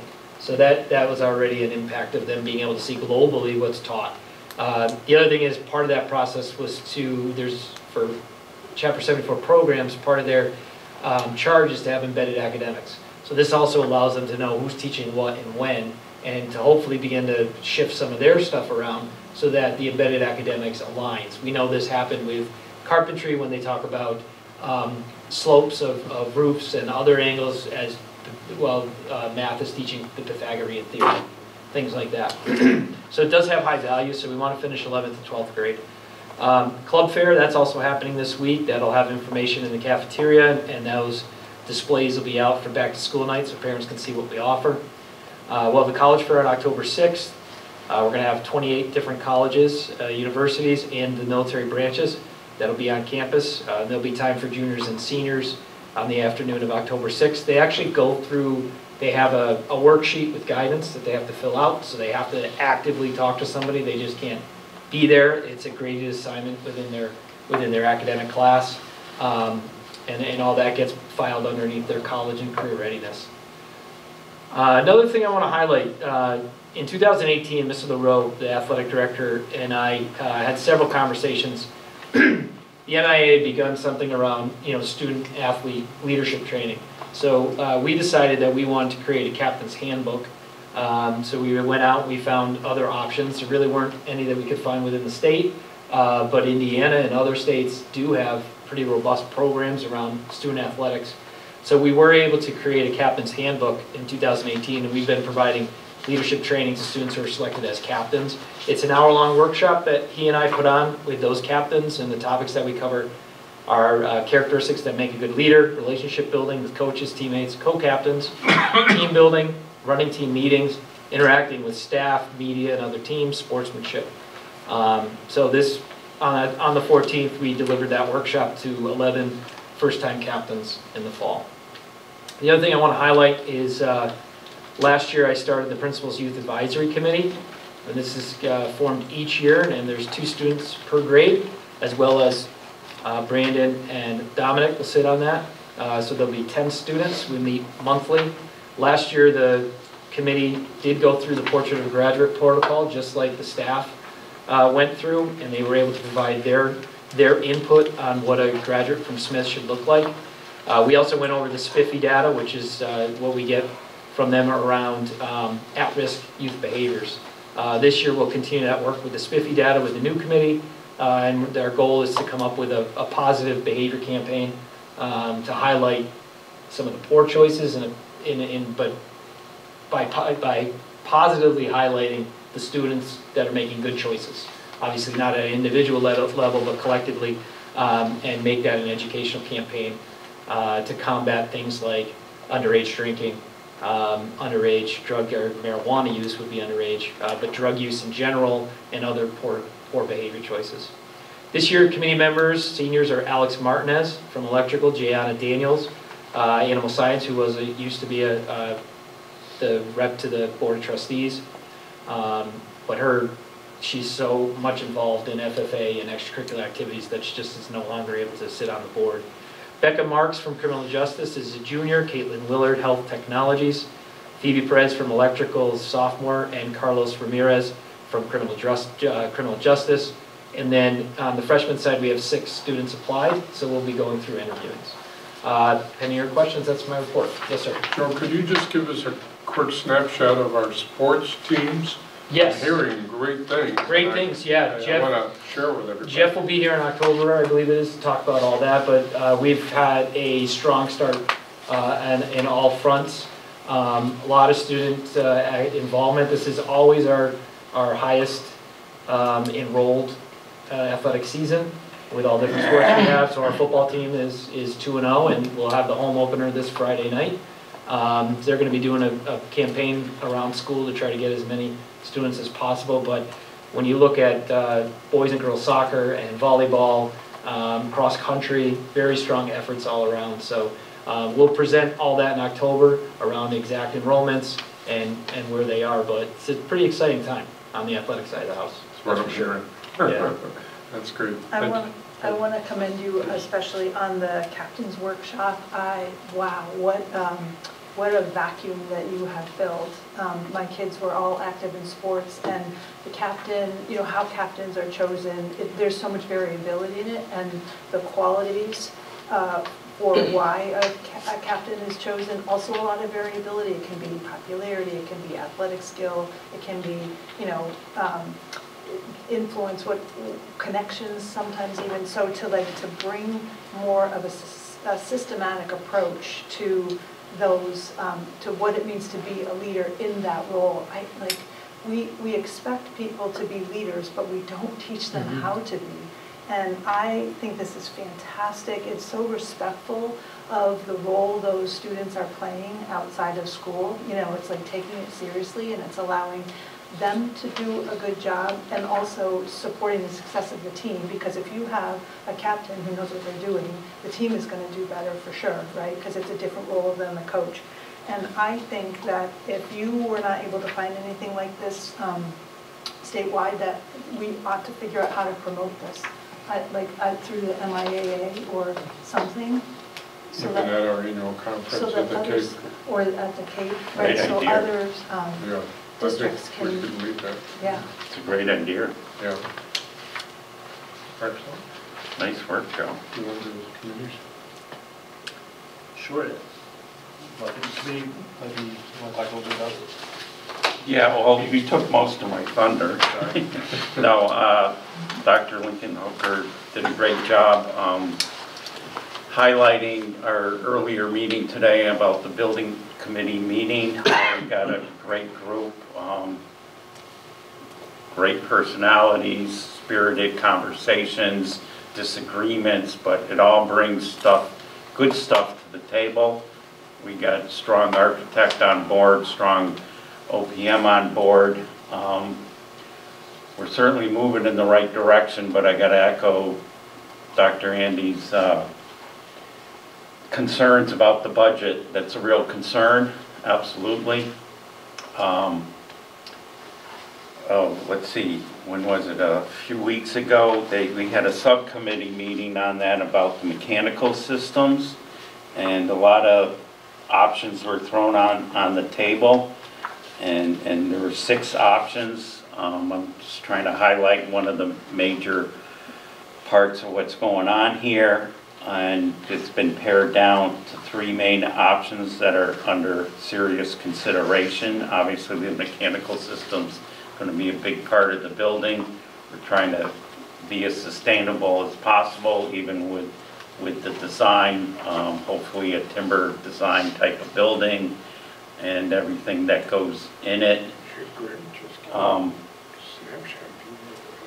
And then we also have Mr. Craig Wilbur here to, I guess, give us an update or possible vote for action on 2 delivery formats of the project, either design, bid, build, or what you call construction management at risk. The first one's Chapter 149, and the CM at risk is Chapter 149A. Pros and cons to both of them. I'm not convinced on which format to go with at this time myself. When I was in business as a contractor / construction manager, a project this size would generally go out to what we would call hard bid, design, bid, build. But we need to visit all the options, and we do have a timeline to spend money on too, which may tip us to the 149A. So we have a lot to consider. It's no easy task, and I applaud everybody that's provided their input, and in some moments it's gotten a little heated, but everybody's been respectful, and we've been able to move forward in a respectful manner. We call that spirited. Spirited. That's right, spirited. Right. That's right. Let's see, what else do we? And I think that's it for now. Tim's not here for the facilities report, I do have this one. but I was going to maybe okay, go ahead. Sure. Well, can I ask Rick? Yeah, go I ahead. want to ask you a question. So, just thinking about the $2 million and all the ways to be creative, if there are any ways really that are realistic, and thinking about the love for the school that is out in the community among tradespeople, and also knowing they're running their own businesses and wanting to make money and be profitable, but wondering if we, to what extent we might be able to get local businesses to donate their services. I'm thinking especially like of the demolition of the building. I don't know if that That's costs. really probably not a viable thing. I think Mr. Wilbur could talk a bit more about that. That's more his expertise being an OPM. And where I thought you were going to go with that, not so much donating services, but funds, actual cash. The alumni network, that's loosely, I'm using that term loosely, I guess. They've been trying to develop an alumni association and get alumni more engaged. It's been kind of, it has been fallen on its face a number of times. And there was, what, a dinner that was being proposed and that never came together. And so yeah, we gotta be creative and hopefully a great idea of this videographer creating this video and maybe using it as a marketing tool. I thought that was a great idea. Get that out to, you know, some heavy hitters, the banks. We're gonna need to pound the pavement, plain and simple. When I was cleaning the Connecticut River with Representative Sabadosa, she mentioned she said that $2 million is too much for a state budget, but perhaps not too much for a federal budget, an earmark, and suggested Representative McGovern. And when we met with Senator Comerford in the spring, she also asked us if we'd been in touch with Representative McGovern. I touched base with Andy about it, and he said that we aren't rural enough to qualify. I didn't know if the mayor had any different thoughts or On how to reach the congressman, or so like with earmarks Joe was able to, Senator Comerford was able to make that earmark happen for us in the state budget. So I thought, well, why couldn't Representative McGovern make an earmark happen for us in the federal budget? I mean, you could certainly pitch it. It sounds like maybe you have. You can also try the senators as well. I mean, I would not limit ourselves. No, I don't think you need to limit yourself. But if you're going to pitch one senator, you need to pitch both. Of course, would be my advice. Yeah. Maybe I'm wondering if because when we spoke to Representative McGovern so early in the process, maybe we're down here at this end and saying, look, we've gotten all of this revenue, and we are still this much short, and we have this concrete plan, and we've pared it down as much as we can. And it's a one-time expense. It's always worth asking. I feel like I've been told that like there's certain things that they won't do earmarks for, and building, like construction, is one of them. Why, I don't know. Yeah, interesting. But that might be why okay. You're coming up against that road. And he did give us some recommendations, which Andy and I both followed up on. Right. They turned out to be dead ends, unfortunately. Yeah. But we're not stopping. Yeah. We're going further. But that's definitely a good suggestion. Anything else for committees? No, I'm all set, thank you. Okay, great. Reporting for Mr. Smith. Building C, the AC mini splits have been installed, and we will start the control work to tie them into the building management system. This is the phase engineering. This phase is the engineering portion. Companion animal building, rough construction is expected to be completed by the end of next week. Roof installed last week of the month. HVAC submittals have been sent in and approved. Final plumbing plans for our shop to use should be done by this Friday, and the students can start their project. Tim has received quotes for the new sanitary lines and sewer manhole to accommodate this building and fix the MS Barn's long-standing issues. The Apple storage repair is complete, and shops can begin moving back into their storage garages.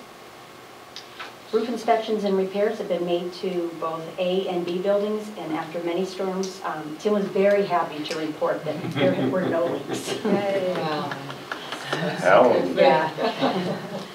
Finishing up renovating a portion of the MS Barn's former locker room as an egg cleaning space and storage space. A new sink and lighting was added. Working on replacing the ball field fence along B building end and adding additional support so the fence can't be pushed off the poles. And I added the fobs. So Josh and I will be meeting with the vendor just to go through a punch list, make sure everything's all set. But so far, I think it's been going very well. Thank you very much. In finance?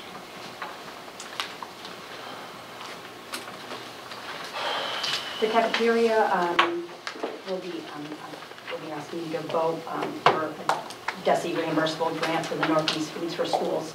They were awarded $4,765 to be used for non-processed foods, and you have to use a local vendor. The Northampton Tax Work-Off Program, I'm very happy to announce we have a wonderful, wonderful woman. She will be here through October 31st because that's the deadline. She started in September, and she has liked it so much. They have to get 100 hours. She has liked working with us so much. She's there pretty much every day. And she is determined to get her 100 hours in, and definitely has requested to come back in January. And she has definitely been a great asset for us. I'm so happy. Yes. So last week, the auditor's office and the treasurer's office completed the year-end close. That was completed on September 13th. So once the year-end close happens, then comes the dreaded DESI end-of-year report, which is due next Friday.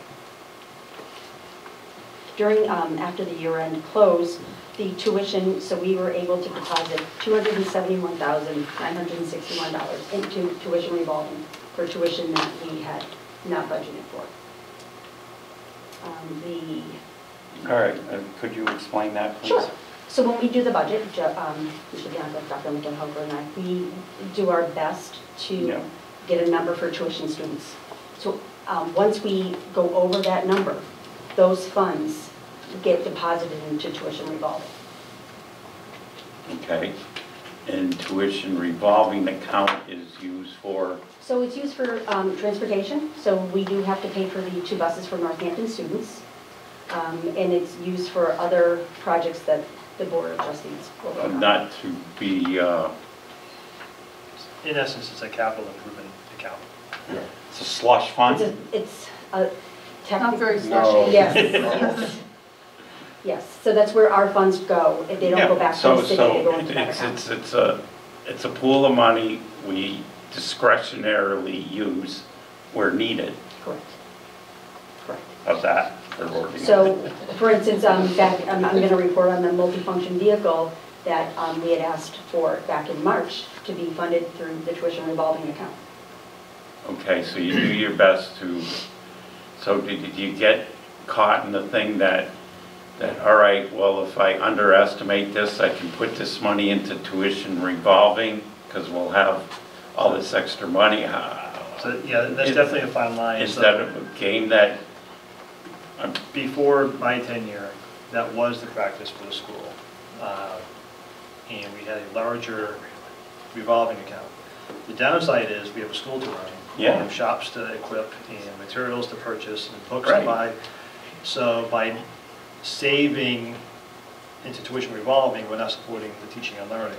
All right, it's double-edged sword. So, but if you move too far to estimating to a T how many students we're going to have, and then God forbid a student leaves or doesn't come, we lose that tuition, or whatever happens, then we're going to the city, which is not good either. So it's that fine balance that we have every spring to figure it out. So it's taken very seriously. Yeah.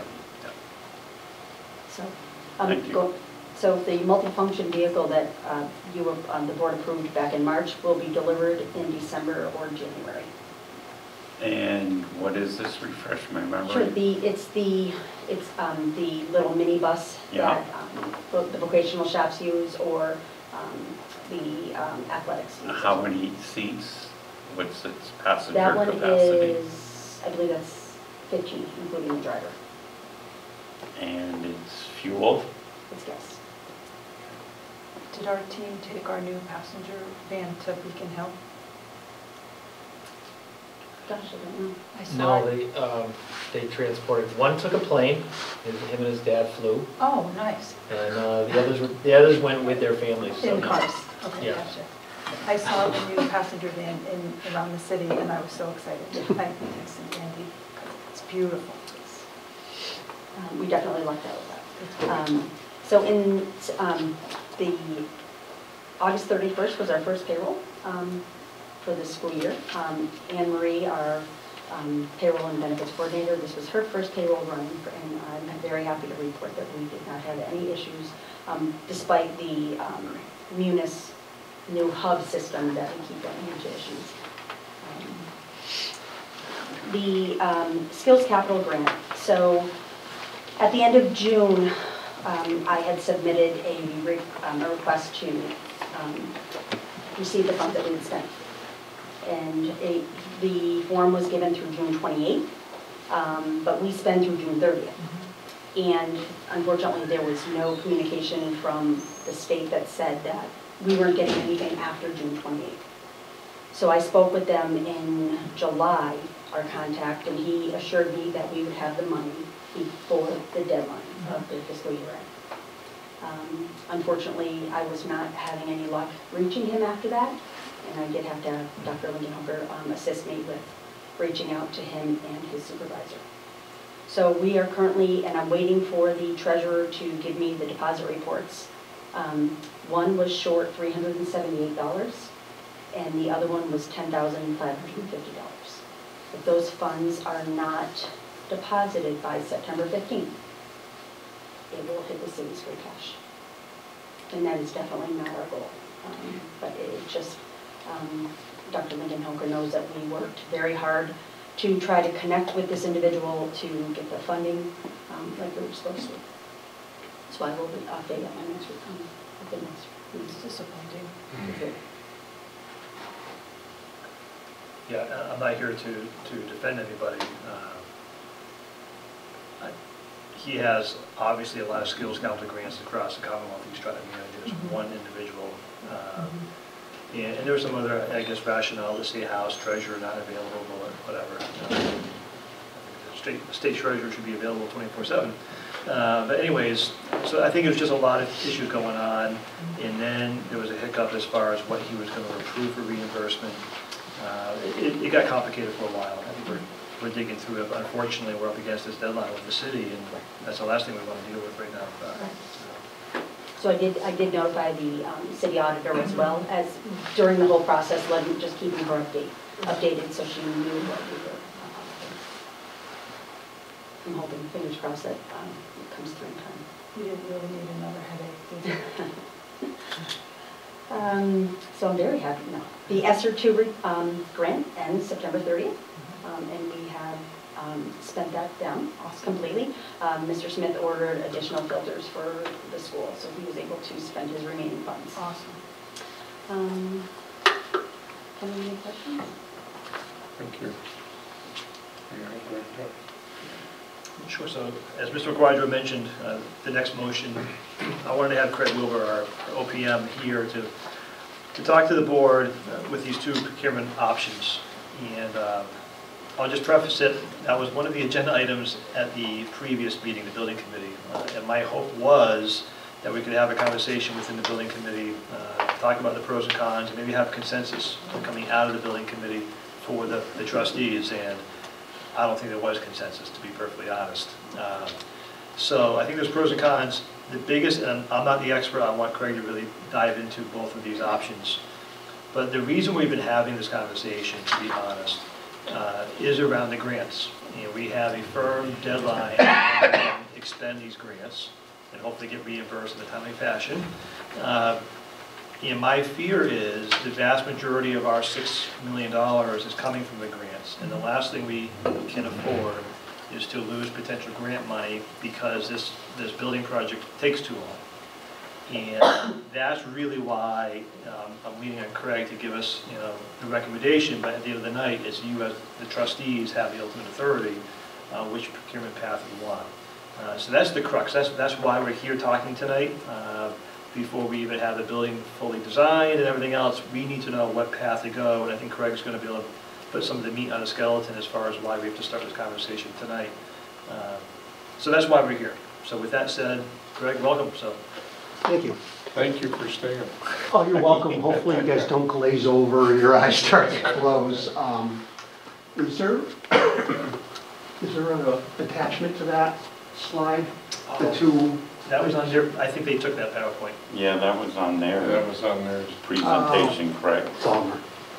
We have Okay. imaginations. There are two state procurement processes that most public monies or public buildings will take.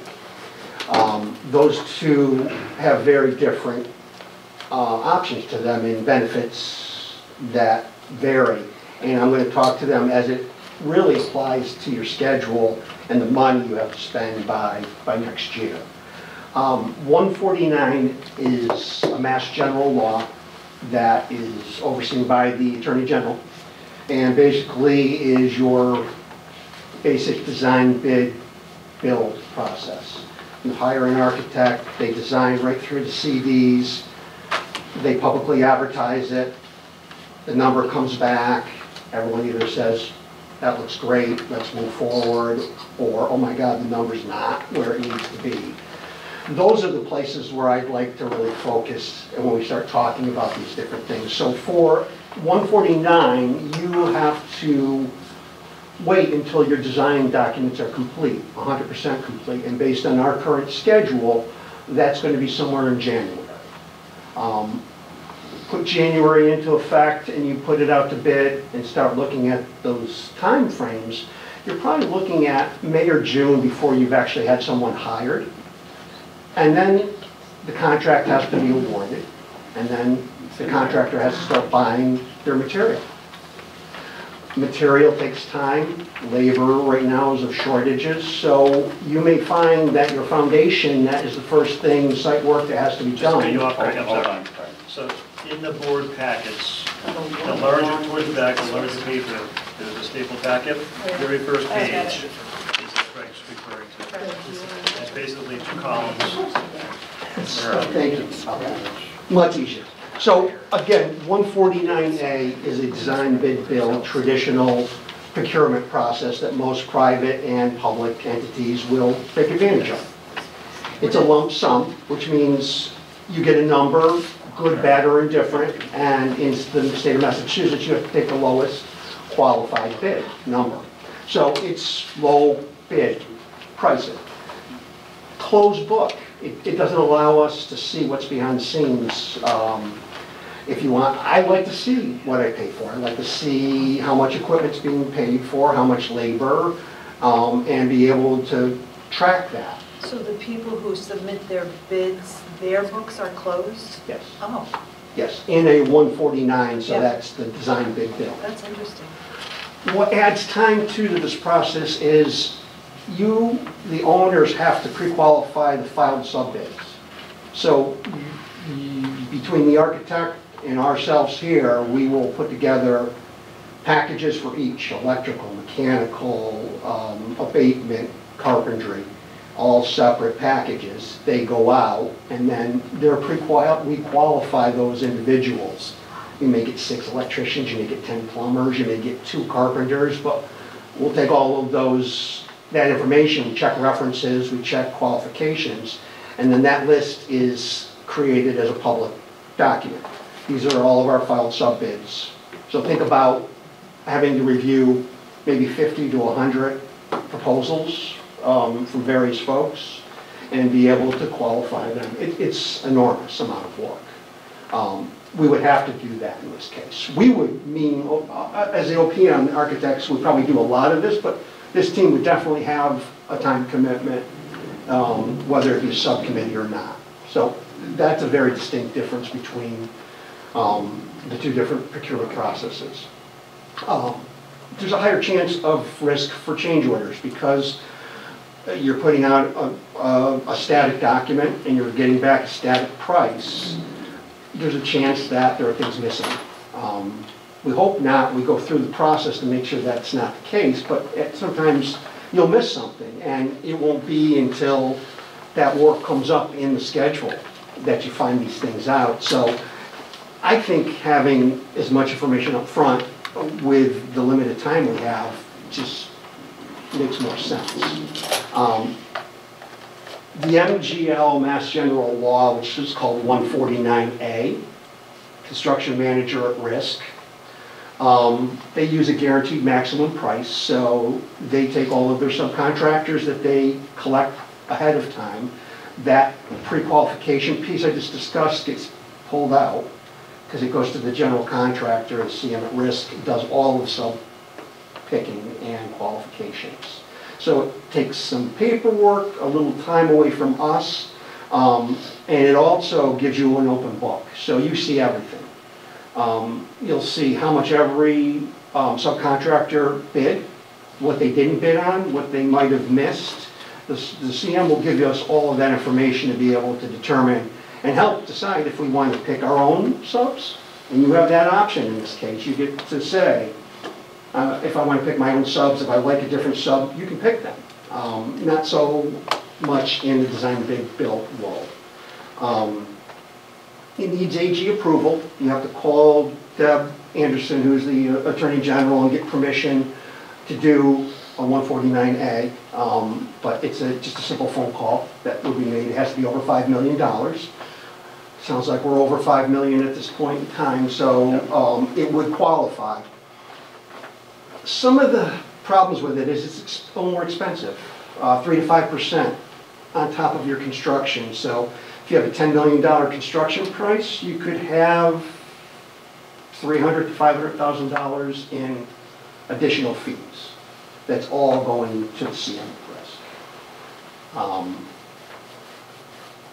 The biggest opportunity that I see with this, and I'm not sold on either one of these, please don't, I don't want to make it sound like one's better than the other, but with what I know for information, 149A does seem to be heading that direction. The big challenge is shortage of material, steel, wood, concrete labor. I'm sure you could name more, Rich. Electrical gear is 18 months out to get electrical gear. A generator is 2 years. It's this crazy amount of time. So anything you can buy early, whether it's installed or purchased and ready to go, will lock in certain prices that may or may not be risky. So with a project like this where things are still moving, we don't, be honest, I don't know where the building's going yet. I don't know how big the building is. We hope we know what it is, but the reality is we need someone to be able to change and move with those significant changes. So if after schematic design, the decision was we need to go back to site E, the building E, and we need to find a way to make that foundation work, a 149A construction manager at risk would be able to easily shift and start looking at constructability, cost, and market while we were deciding if it was worth doing. And it gives them the ability to maybe look at two things at once, where the architects are only looking at, to be honest, what they want to build. And what they want to build is what they've shown us so far, which I love. Can we afford it is a big question. And so what I was hoping for is the committee to lean in a direction to be able to vote on one or the other of these procurement processes, because the work involved for me is about 3 or 4 weeks to put together the document and have it edited and proofed by everyone. And we would want them on board by November. That's when design development will start for the architects, and that's really when the rubber meets the road. And we start looking at hard numbers, really distinctive design features that we're heading towards. And with a design bid build, you would have to do that again. So if you got a project and it was 10 million and you said no and you were going to make some changes, you'd make all those changes and you would have to go back through the process and rebid it again. Where with a CM at risk, you'll see it before it comes. So in general, the big differences is lump sum versus a guaranteed price that shows you a transparency and a way of seeing what's been purchased and what's not. Closed book versus open, a multi-step pre-qualification process. So you shorten that with the 149A. Again, the biggest challenge I'm going to tell you is the money and whether or not you feel you can absorb the 3 to 5%, knowing what I've told you today. And Rich knows this world. He's been down this path, so he knows as well as I do. I think that it'll be as important to pick the site of the building as it'll be to pick your procurement process for the success of this process. So saying that, I don't know I necessarily want you to make a decision tonight, but I would like to, in the next month, be able to come to that decision, either through this group or the building committee, so that I can start the process we need to start. Just, if I can just chime in, just to give the full board, as I said, the building committee did not come to a consensus earlier. I just want to give sort of the counterpoint, and I'm not going to build over all the points, so those that were in attendance, feel free to chime in as well. But it was an architect that we have on the building committee, sort of spoke out and very professionally, and was just talking. The counter argument is with the construction manager at risk, we run the risk, no pun intended, that that individual may win the bid, but then might be inclined to try to change the plans. Like that path, if I was hearing him correctly, was more, I think of like as a homeowner, if I don't have my plans really well designed and I don't really have the whole scope of what I want, I have a vision, but I don't have all the detailed plans, that construction manager at risk can help me through that process. If we have an idea, but we hire a poor construction manager at risk, we might be doing some of this. If that contractor down the road says, I know you wanted to have this particular construction, but what about this construction? I can get it cheaper, or I can't get these materials anymore. There might be some back and forth. I think he raised that concern. And the question I have is just why, Craig, can you answer why that the 149A requires AG approval? That just tells me that this is something special, or maybe there's a risk that we're taking on as the owner, which is why the AG has to sign off. Do you know why that has to happen under 149A and not 149? Usually abuse. Someone somewhere along the line has pushed the envelope and used CM at risk when it was too small. A project of $1 to $2 million, the CM at risk model just falls apart. It doesn't work well. It has to be a higher amount. So they may have had problems with developers and owners doing it and then realizing it didn't work. So what Deb will look at is the estimated cost of the project, why we think a CM at risk is needed, and in this case it would be timing, really, about timing and funding, and she would give her the answer based on that. I've never seen her say no. Thank you for that tutorial. I learned so much from it. And clearly, not clear, I mean, I could feel a preference. I could understand why in our situation, the 149A might make more sense. And I'm wondering, why do organizations choose 149? To save money? Is that the main reason why? Sometimes it's the procurement process that's already established with the town or the owner, where procurement has been based on the law plus a little bit extra, so they may add other terms that doesn't allow for 149A to be used.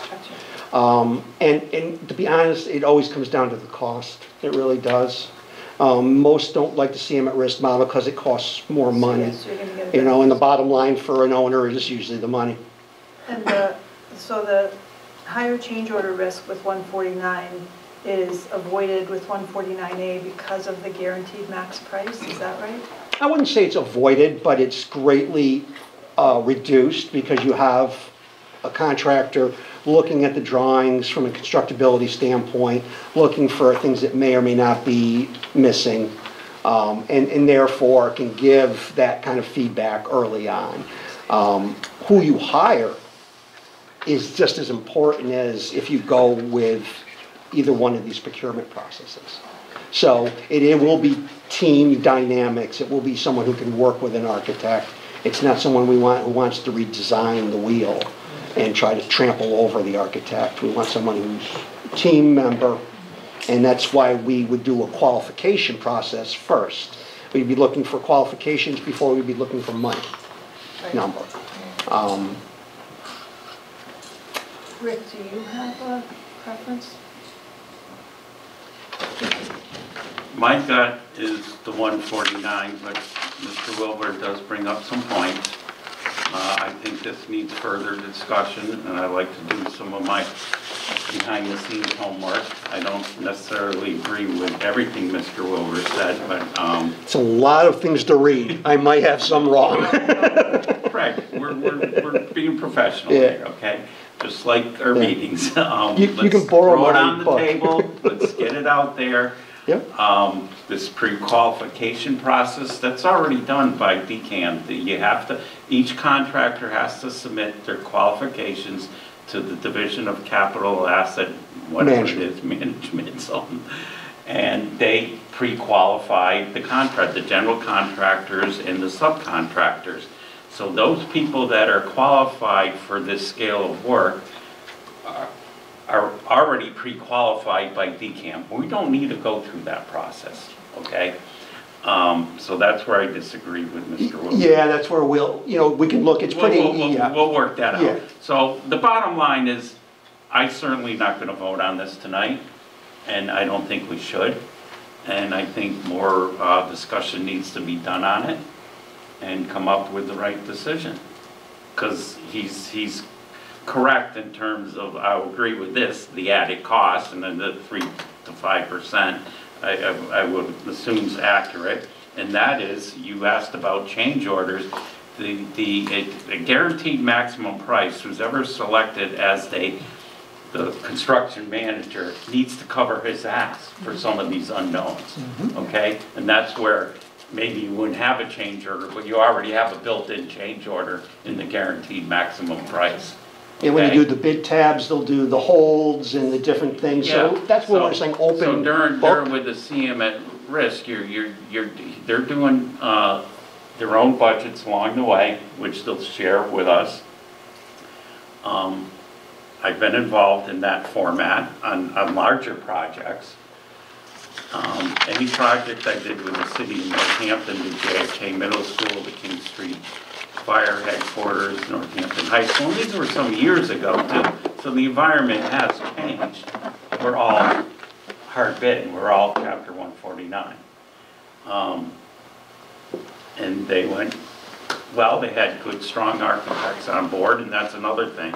I believe we have a good, strong architectural firm. I think the school, Andy and his team made a good decision on shifting gears from our feasibility architect to who we are for our design architect.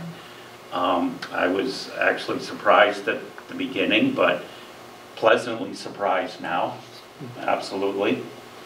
They're doing a really good job. They're listening, like Mr. Wilbur said, they're listening to everybody's input and bringing it back. And, you know, we had these, like I mentioned earlier, about the mechanical HVAC systems options. You know, there were 6 thrown on the table, and I was not able to attend that meeting. It's been pared down to 3 that even includes biomass system, okay, which some people will argue are more sustainable, even though it's burning wood pellets, okay? So I'd like to do some more homework on this. I think we need to have some more discussion on this. And we need to make a decision next month, without a doubt. I wouldn't disagree with that, or maybe even sooner. Yeah, I wanted to ask the mayor, have you had experience with choosing one process or the other? And then I don't think so. No, I have not. Will and I have been talking this back and forth, because he's thinking the same thing as he's going forward, Yeah. what they're gonna be doing for delivery I method don't too. think the city's done the 149A in my Okay, I'd like to bring this forward. As chairperson, I'd like to table this item in regards due to the amount of discussion that's been done already. So, may I have a motion, a second, to table this item? Second. someone has to move it first. Yeah, No. can I make a motion? I move that we table this item for later discussion. Can I get a second? All in favor? Aye. Aye, thank you. Second item, may I have a motion, a second, to approve? Thank you, Craig. Oh, you're welcome. Thanks, Craig. Thanks for sticking around. Yeah, I appreciate it, Sam. May I have a motion, a second, to approve for discussion on competency determination for graduation? So moved. Second. Okay, so I would like to speak to it. Yes. Two things have happened recently that prompted me to ask that this item be placed on our agenda. The Thrive Act was presented to the state legislature by Senator Joe Comerford and has many co-sponsors, including Representative Lindsay Sabadosa. Earlier this year, we trustees passed a resolution in support of it. This bill would eliminate passing the MCAS as a graduation requirement and establish a commission to recommend a more authentic and accurate system for assessing students, schools, and school districts. It will have a hearing soon, October 4th. A ballot question was recently certified by the State Attorney General that also has the aim of eliminating passing the MCAS as a graduation requirement. The first petition was actually filed by the mom of a vocational student in plumbing at Minuteman. His mom said he isn't a great test taker, this is a quote, but he works hard. And he can do all this hard work and get really good grades in class, go to school every day, and be set up to do a great job at what he wants to do and still not get a diploma. I just thought that's criminal, she said. So it seems like there's a good possibility that MCAS will be eliminated as a graduation requirement. There's certainly momentum in that direction. So that means that district school committees like us will have sole responsibility for setting the criteria used to determine students' eligibility for graduation. So I thought it made sense for us to review our existing district graduation standards and then give some thought to how we might want to proceed if the MCAS is eliminated. So I would ask that we request a report from the administration at next month's meeting on what the current standards are, and then we can see where we want to go from there. Any further discussion? Thank you for bringing this suggestion forward. You're welcome. Sounds good. All we do is bring it forward for discussion. So to see if we can put it on next, Right. we'll get a report from the administration next month. Perfect, thanks, Jim. Do that. May I have a So motion? there's no voting, or this No. is just discussion level to move forward? Correct. Right, if everyone's okay with it, yeah. Yep, Yep. thank you. Yeah. May I have a motion, a second, to approve the updated admissions policy? So moved. I will second it, but I will say that I wonder, is it time sensitive? Could we move it to next month? I have some questions sort of about the larger context for it, and would love to have Principal Bianca here, So the state regulation is October 1st. It has to be updated. so it can't happen. I could always ask for a waiver. I don't want to make you do that, so I'll keep, I also have some, a few, quite a few, like, simple changes to make that I won't bring up here, but, so I'll keep this really brief. Can you speak to the, the hottest topic in vocational admissions statewide is, should we go to a lottery? And it's clear that we're not, and you had thought about it, we had thought about it, we talked about potentially moving to a lottery, so can you address that? We're not, based on what I read of the policy, we are not moving to a lottery. Correct. So can you, Explain why. yes, please. I brought up at a faculty meeting, we talked about the data, our admissions data. We review the data every year. We talked about it as a faculty. And there were some concerns just locally if we jumped into a lottery. Would we be truly, would we continue the true representation of the students that we have if we move to a lottery? And if you really drill into the data that we have, the students that we have at Smith that are from Northampton versus the students from Northampton that go to Northampton High, the argument can be made that the students here at Smith Vocational are more diverse than the students that go to Northampton High. Our special ed population percentages are much, much higher, 40-something% students here that are special ed. That is way above the state average. And just look at most of the demographics, we are more diverse or more than whatever that demographic happens to be. You shared all of that with us. Correct. So by moving to a lottery, just the law of averages, one can make an argument that perhaps those numbers will come down. Is that what we truly want to stand behind if we move to a lottery? The second one is the notion of selective criteria and why vocational schools are allowed to use selective criteria. It is to identify which students could best benefit from this particular education. That's why the federal government allows selective criteria. The challenge is identifying the selective criteria that we want to use that will then best identify the students that can benefit. That's the challenge. And we feel by looking at the data and looking at the successes within the shops, and also on the academic side, if we, as an example, eliminate all academics as a selective criteria, knowing when a student comes here, most likely with an IEP, that they're going to be in the academic class only half the amount of time as a traditional high school, how can a student who is coming in potentially with academic struggles in his or her educational career, then you're going to go into a high school and be in an academic class every other week. Let's have some criteria to make sure that they've had some success in middle school. Just as a reminder to the board, the state did update the admissions policy regulations. We did, most vocational schools were calling it flattening the curve, where the points awarded for A's and B's are now the same. C's and D's are the same, so we're kind of flattening it where students weren't being benefited as much if they had an A versus a B. So trying to make it more equal across the playing field. Discipline, we had to throw out all discipline except for the major offenses that fall under 37H, H&1/2, and 3/4. So we have sort of made it more equitable, but there was a major concern within the faculty that if we toss all of that out and went lottery, it would be sort of counterproductive based on the data that we had. So that's sort of the crux of why. At the end, the other argument is, and I think some of the trustees, you know this, we received approximately 300 applications ballpark for 150 slots. That doesn't necessarily mean that 150 students don't get in. That's on the outside looking in. We can accept 150. If we receive 300 applications, then the easy answer is 150 are told no, and that's not the case. The 150 are put on a wait list. The first 150 are offered an acceptance. The ball is now in their court. Now they can decide if they want to choose to come here or not. And not all 150 choose to come to Smith Vocational for whatever reason. They stay in the home district, they go to school choice, they do whatever they want to do.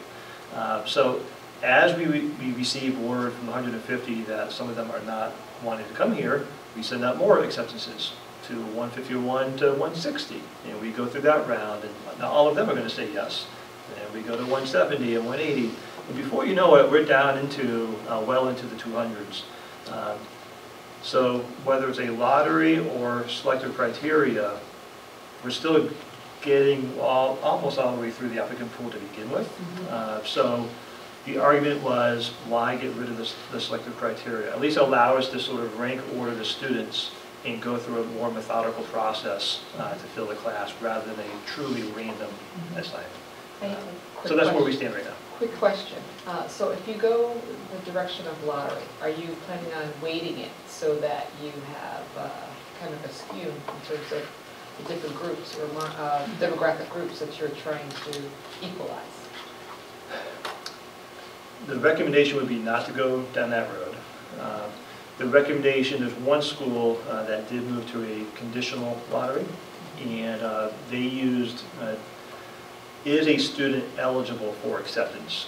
And that basically meant looking at discipline as an example. So if an applicant had those major offenses, then they weren't eligible for the lottery.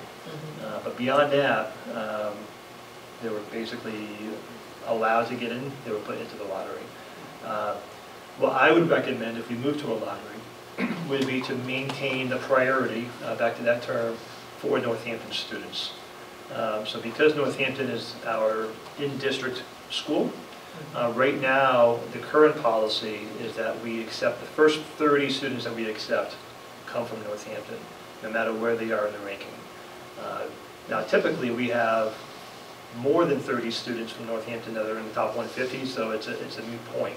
But hypothetically, that policy means if number 30 from Northampton is actually 170th overall, we're taking that student who's ranked 170th first because they were the first 30 in Northampton.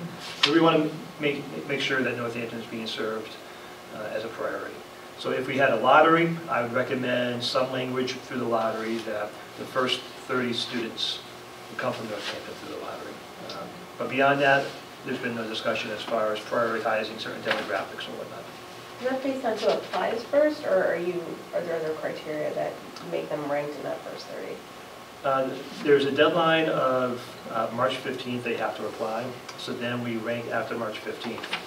If a student applies after March 15th, we score them, but then there's other issues around tuition forms or whatnot, but they would be moved to the bottom. So Northampton still gets scored, you just take the top 30 scores, and then you keep them? Right, so the 300 applications, a lot of them are from Northampton, so they're mixed in the 300.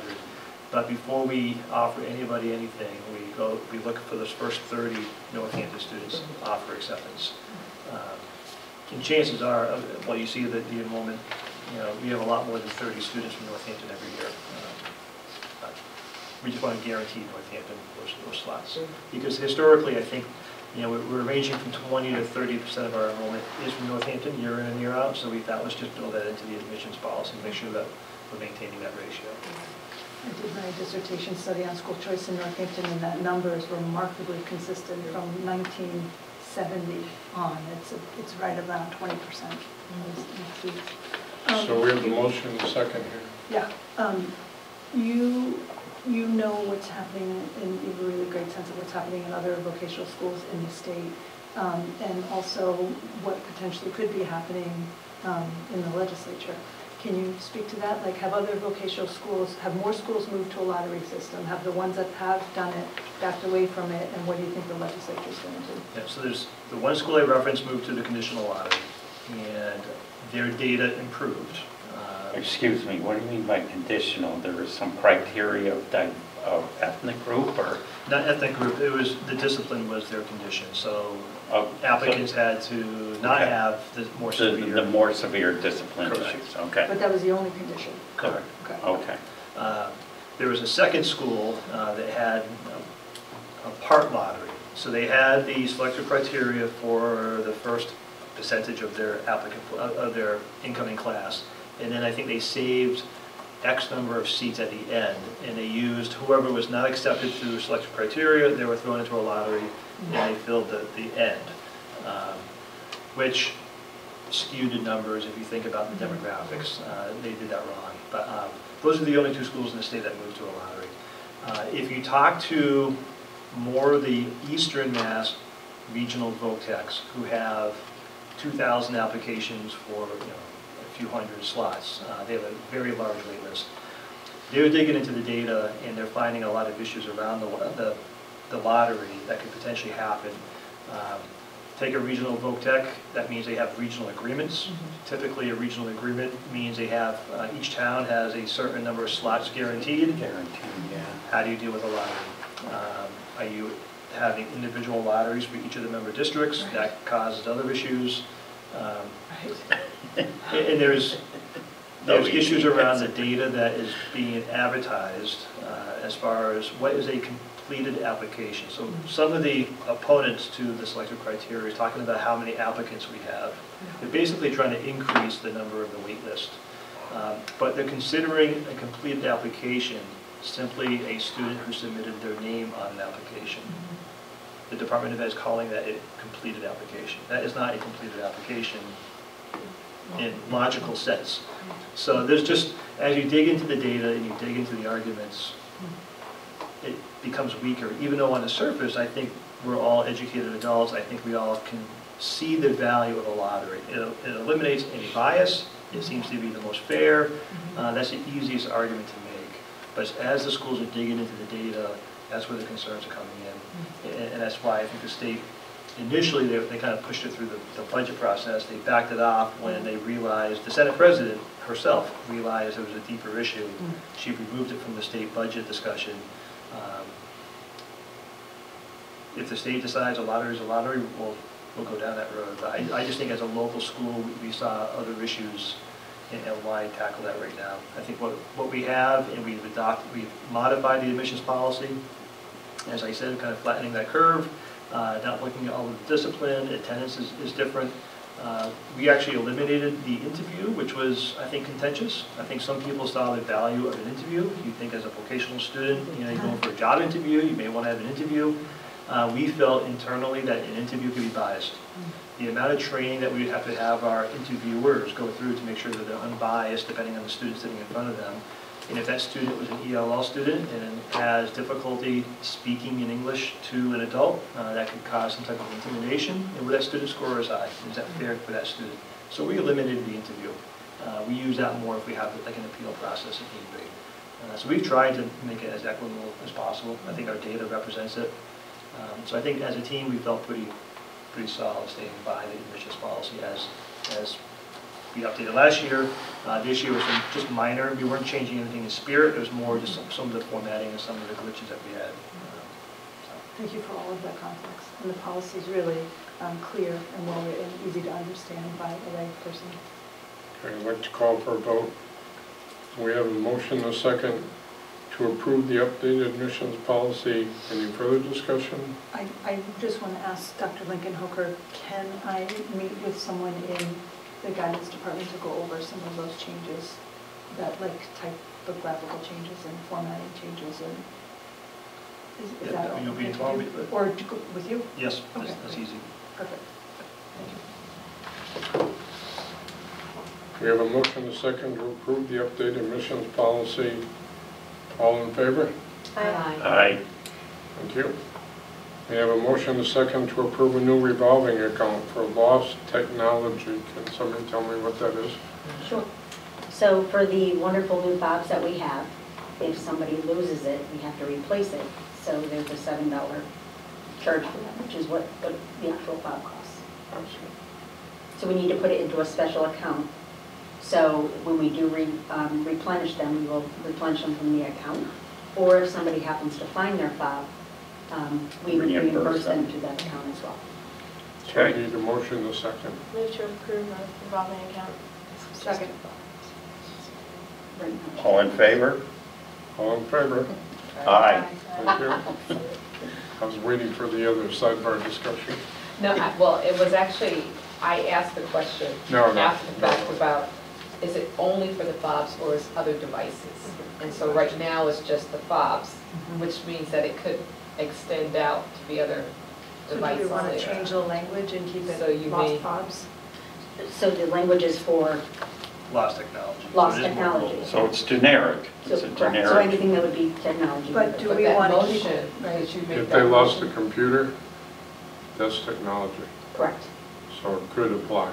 It could apply, correct. So do we want the revolving fund for just the fobs, or do we want? It should be lost technology. Lost Technology. technology, Mhm. right? That's the So we blanket want, is that the coverage. motion that was made? Yeah. Okay, good. So we want it That's- broader than just the fobs. Okay, good.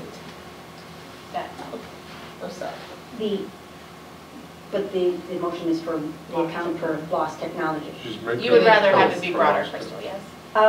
I don't think it needs to be broader. That is broader. I think that's perfect. Okay. Yeah, it's generic, It's so. broader than just fobs. so Right. that's- Correct. Okay, so that's, And that's okay. correct. And that's what you want. Correct. So students lose more than the fobs.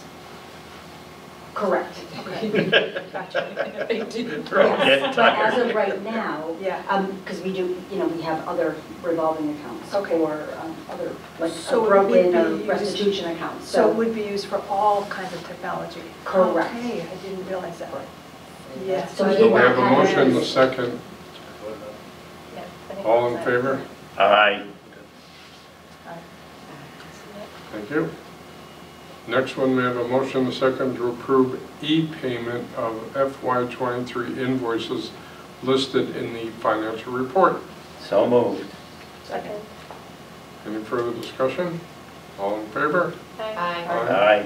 We have a motion and a second to approve to surplus for scrap/disposal expired COVID tests from the school nurse and pulse oximeter from the health technologies. So moved. Second. Any further discussion? All in favor? Aye. Thank you. Next item, future business tomorrow. Everybody bright and early, 7 o'clock at the Elvis Smith Restaurant if you want to come to the General Advisory Committee. October 17th, the Building Committee, I know you talked, you may change that date, but we'll put it there for now.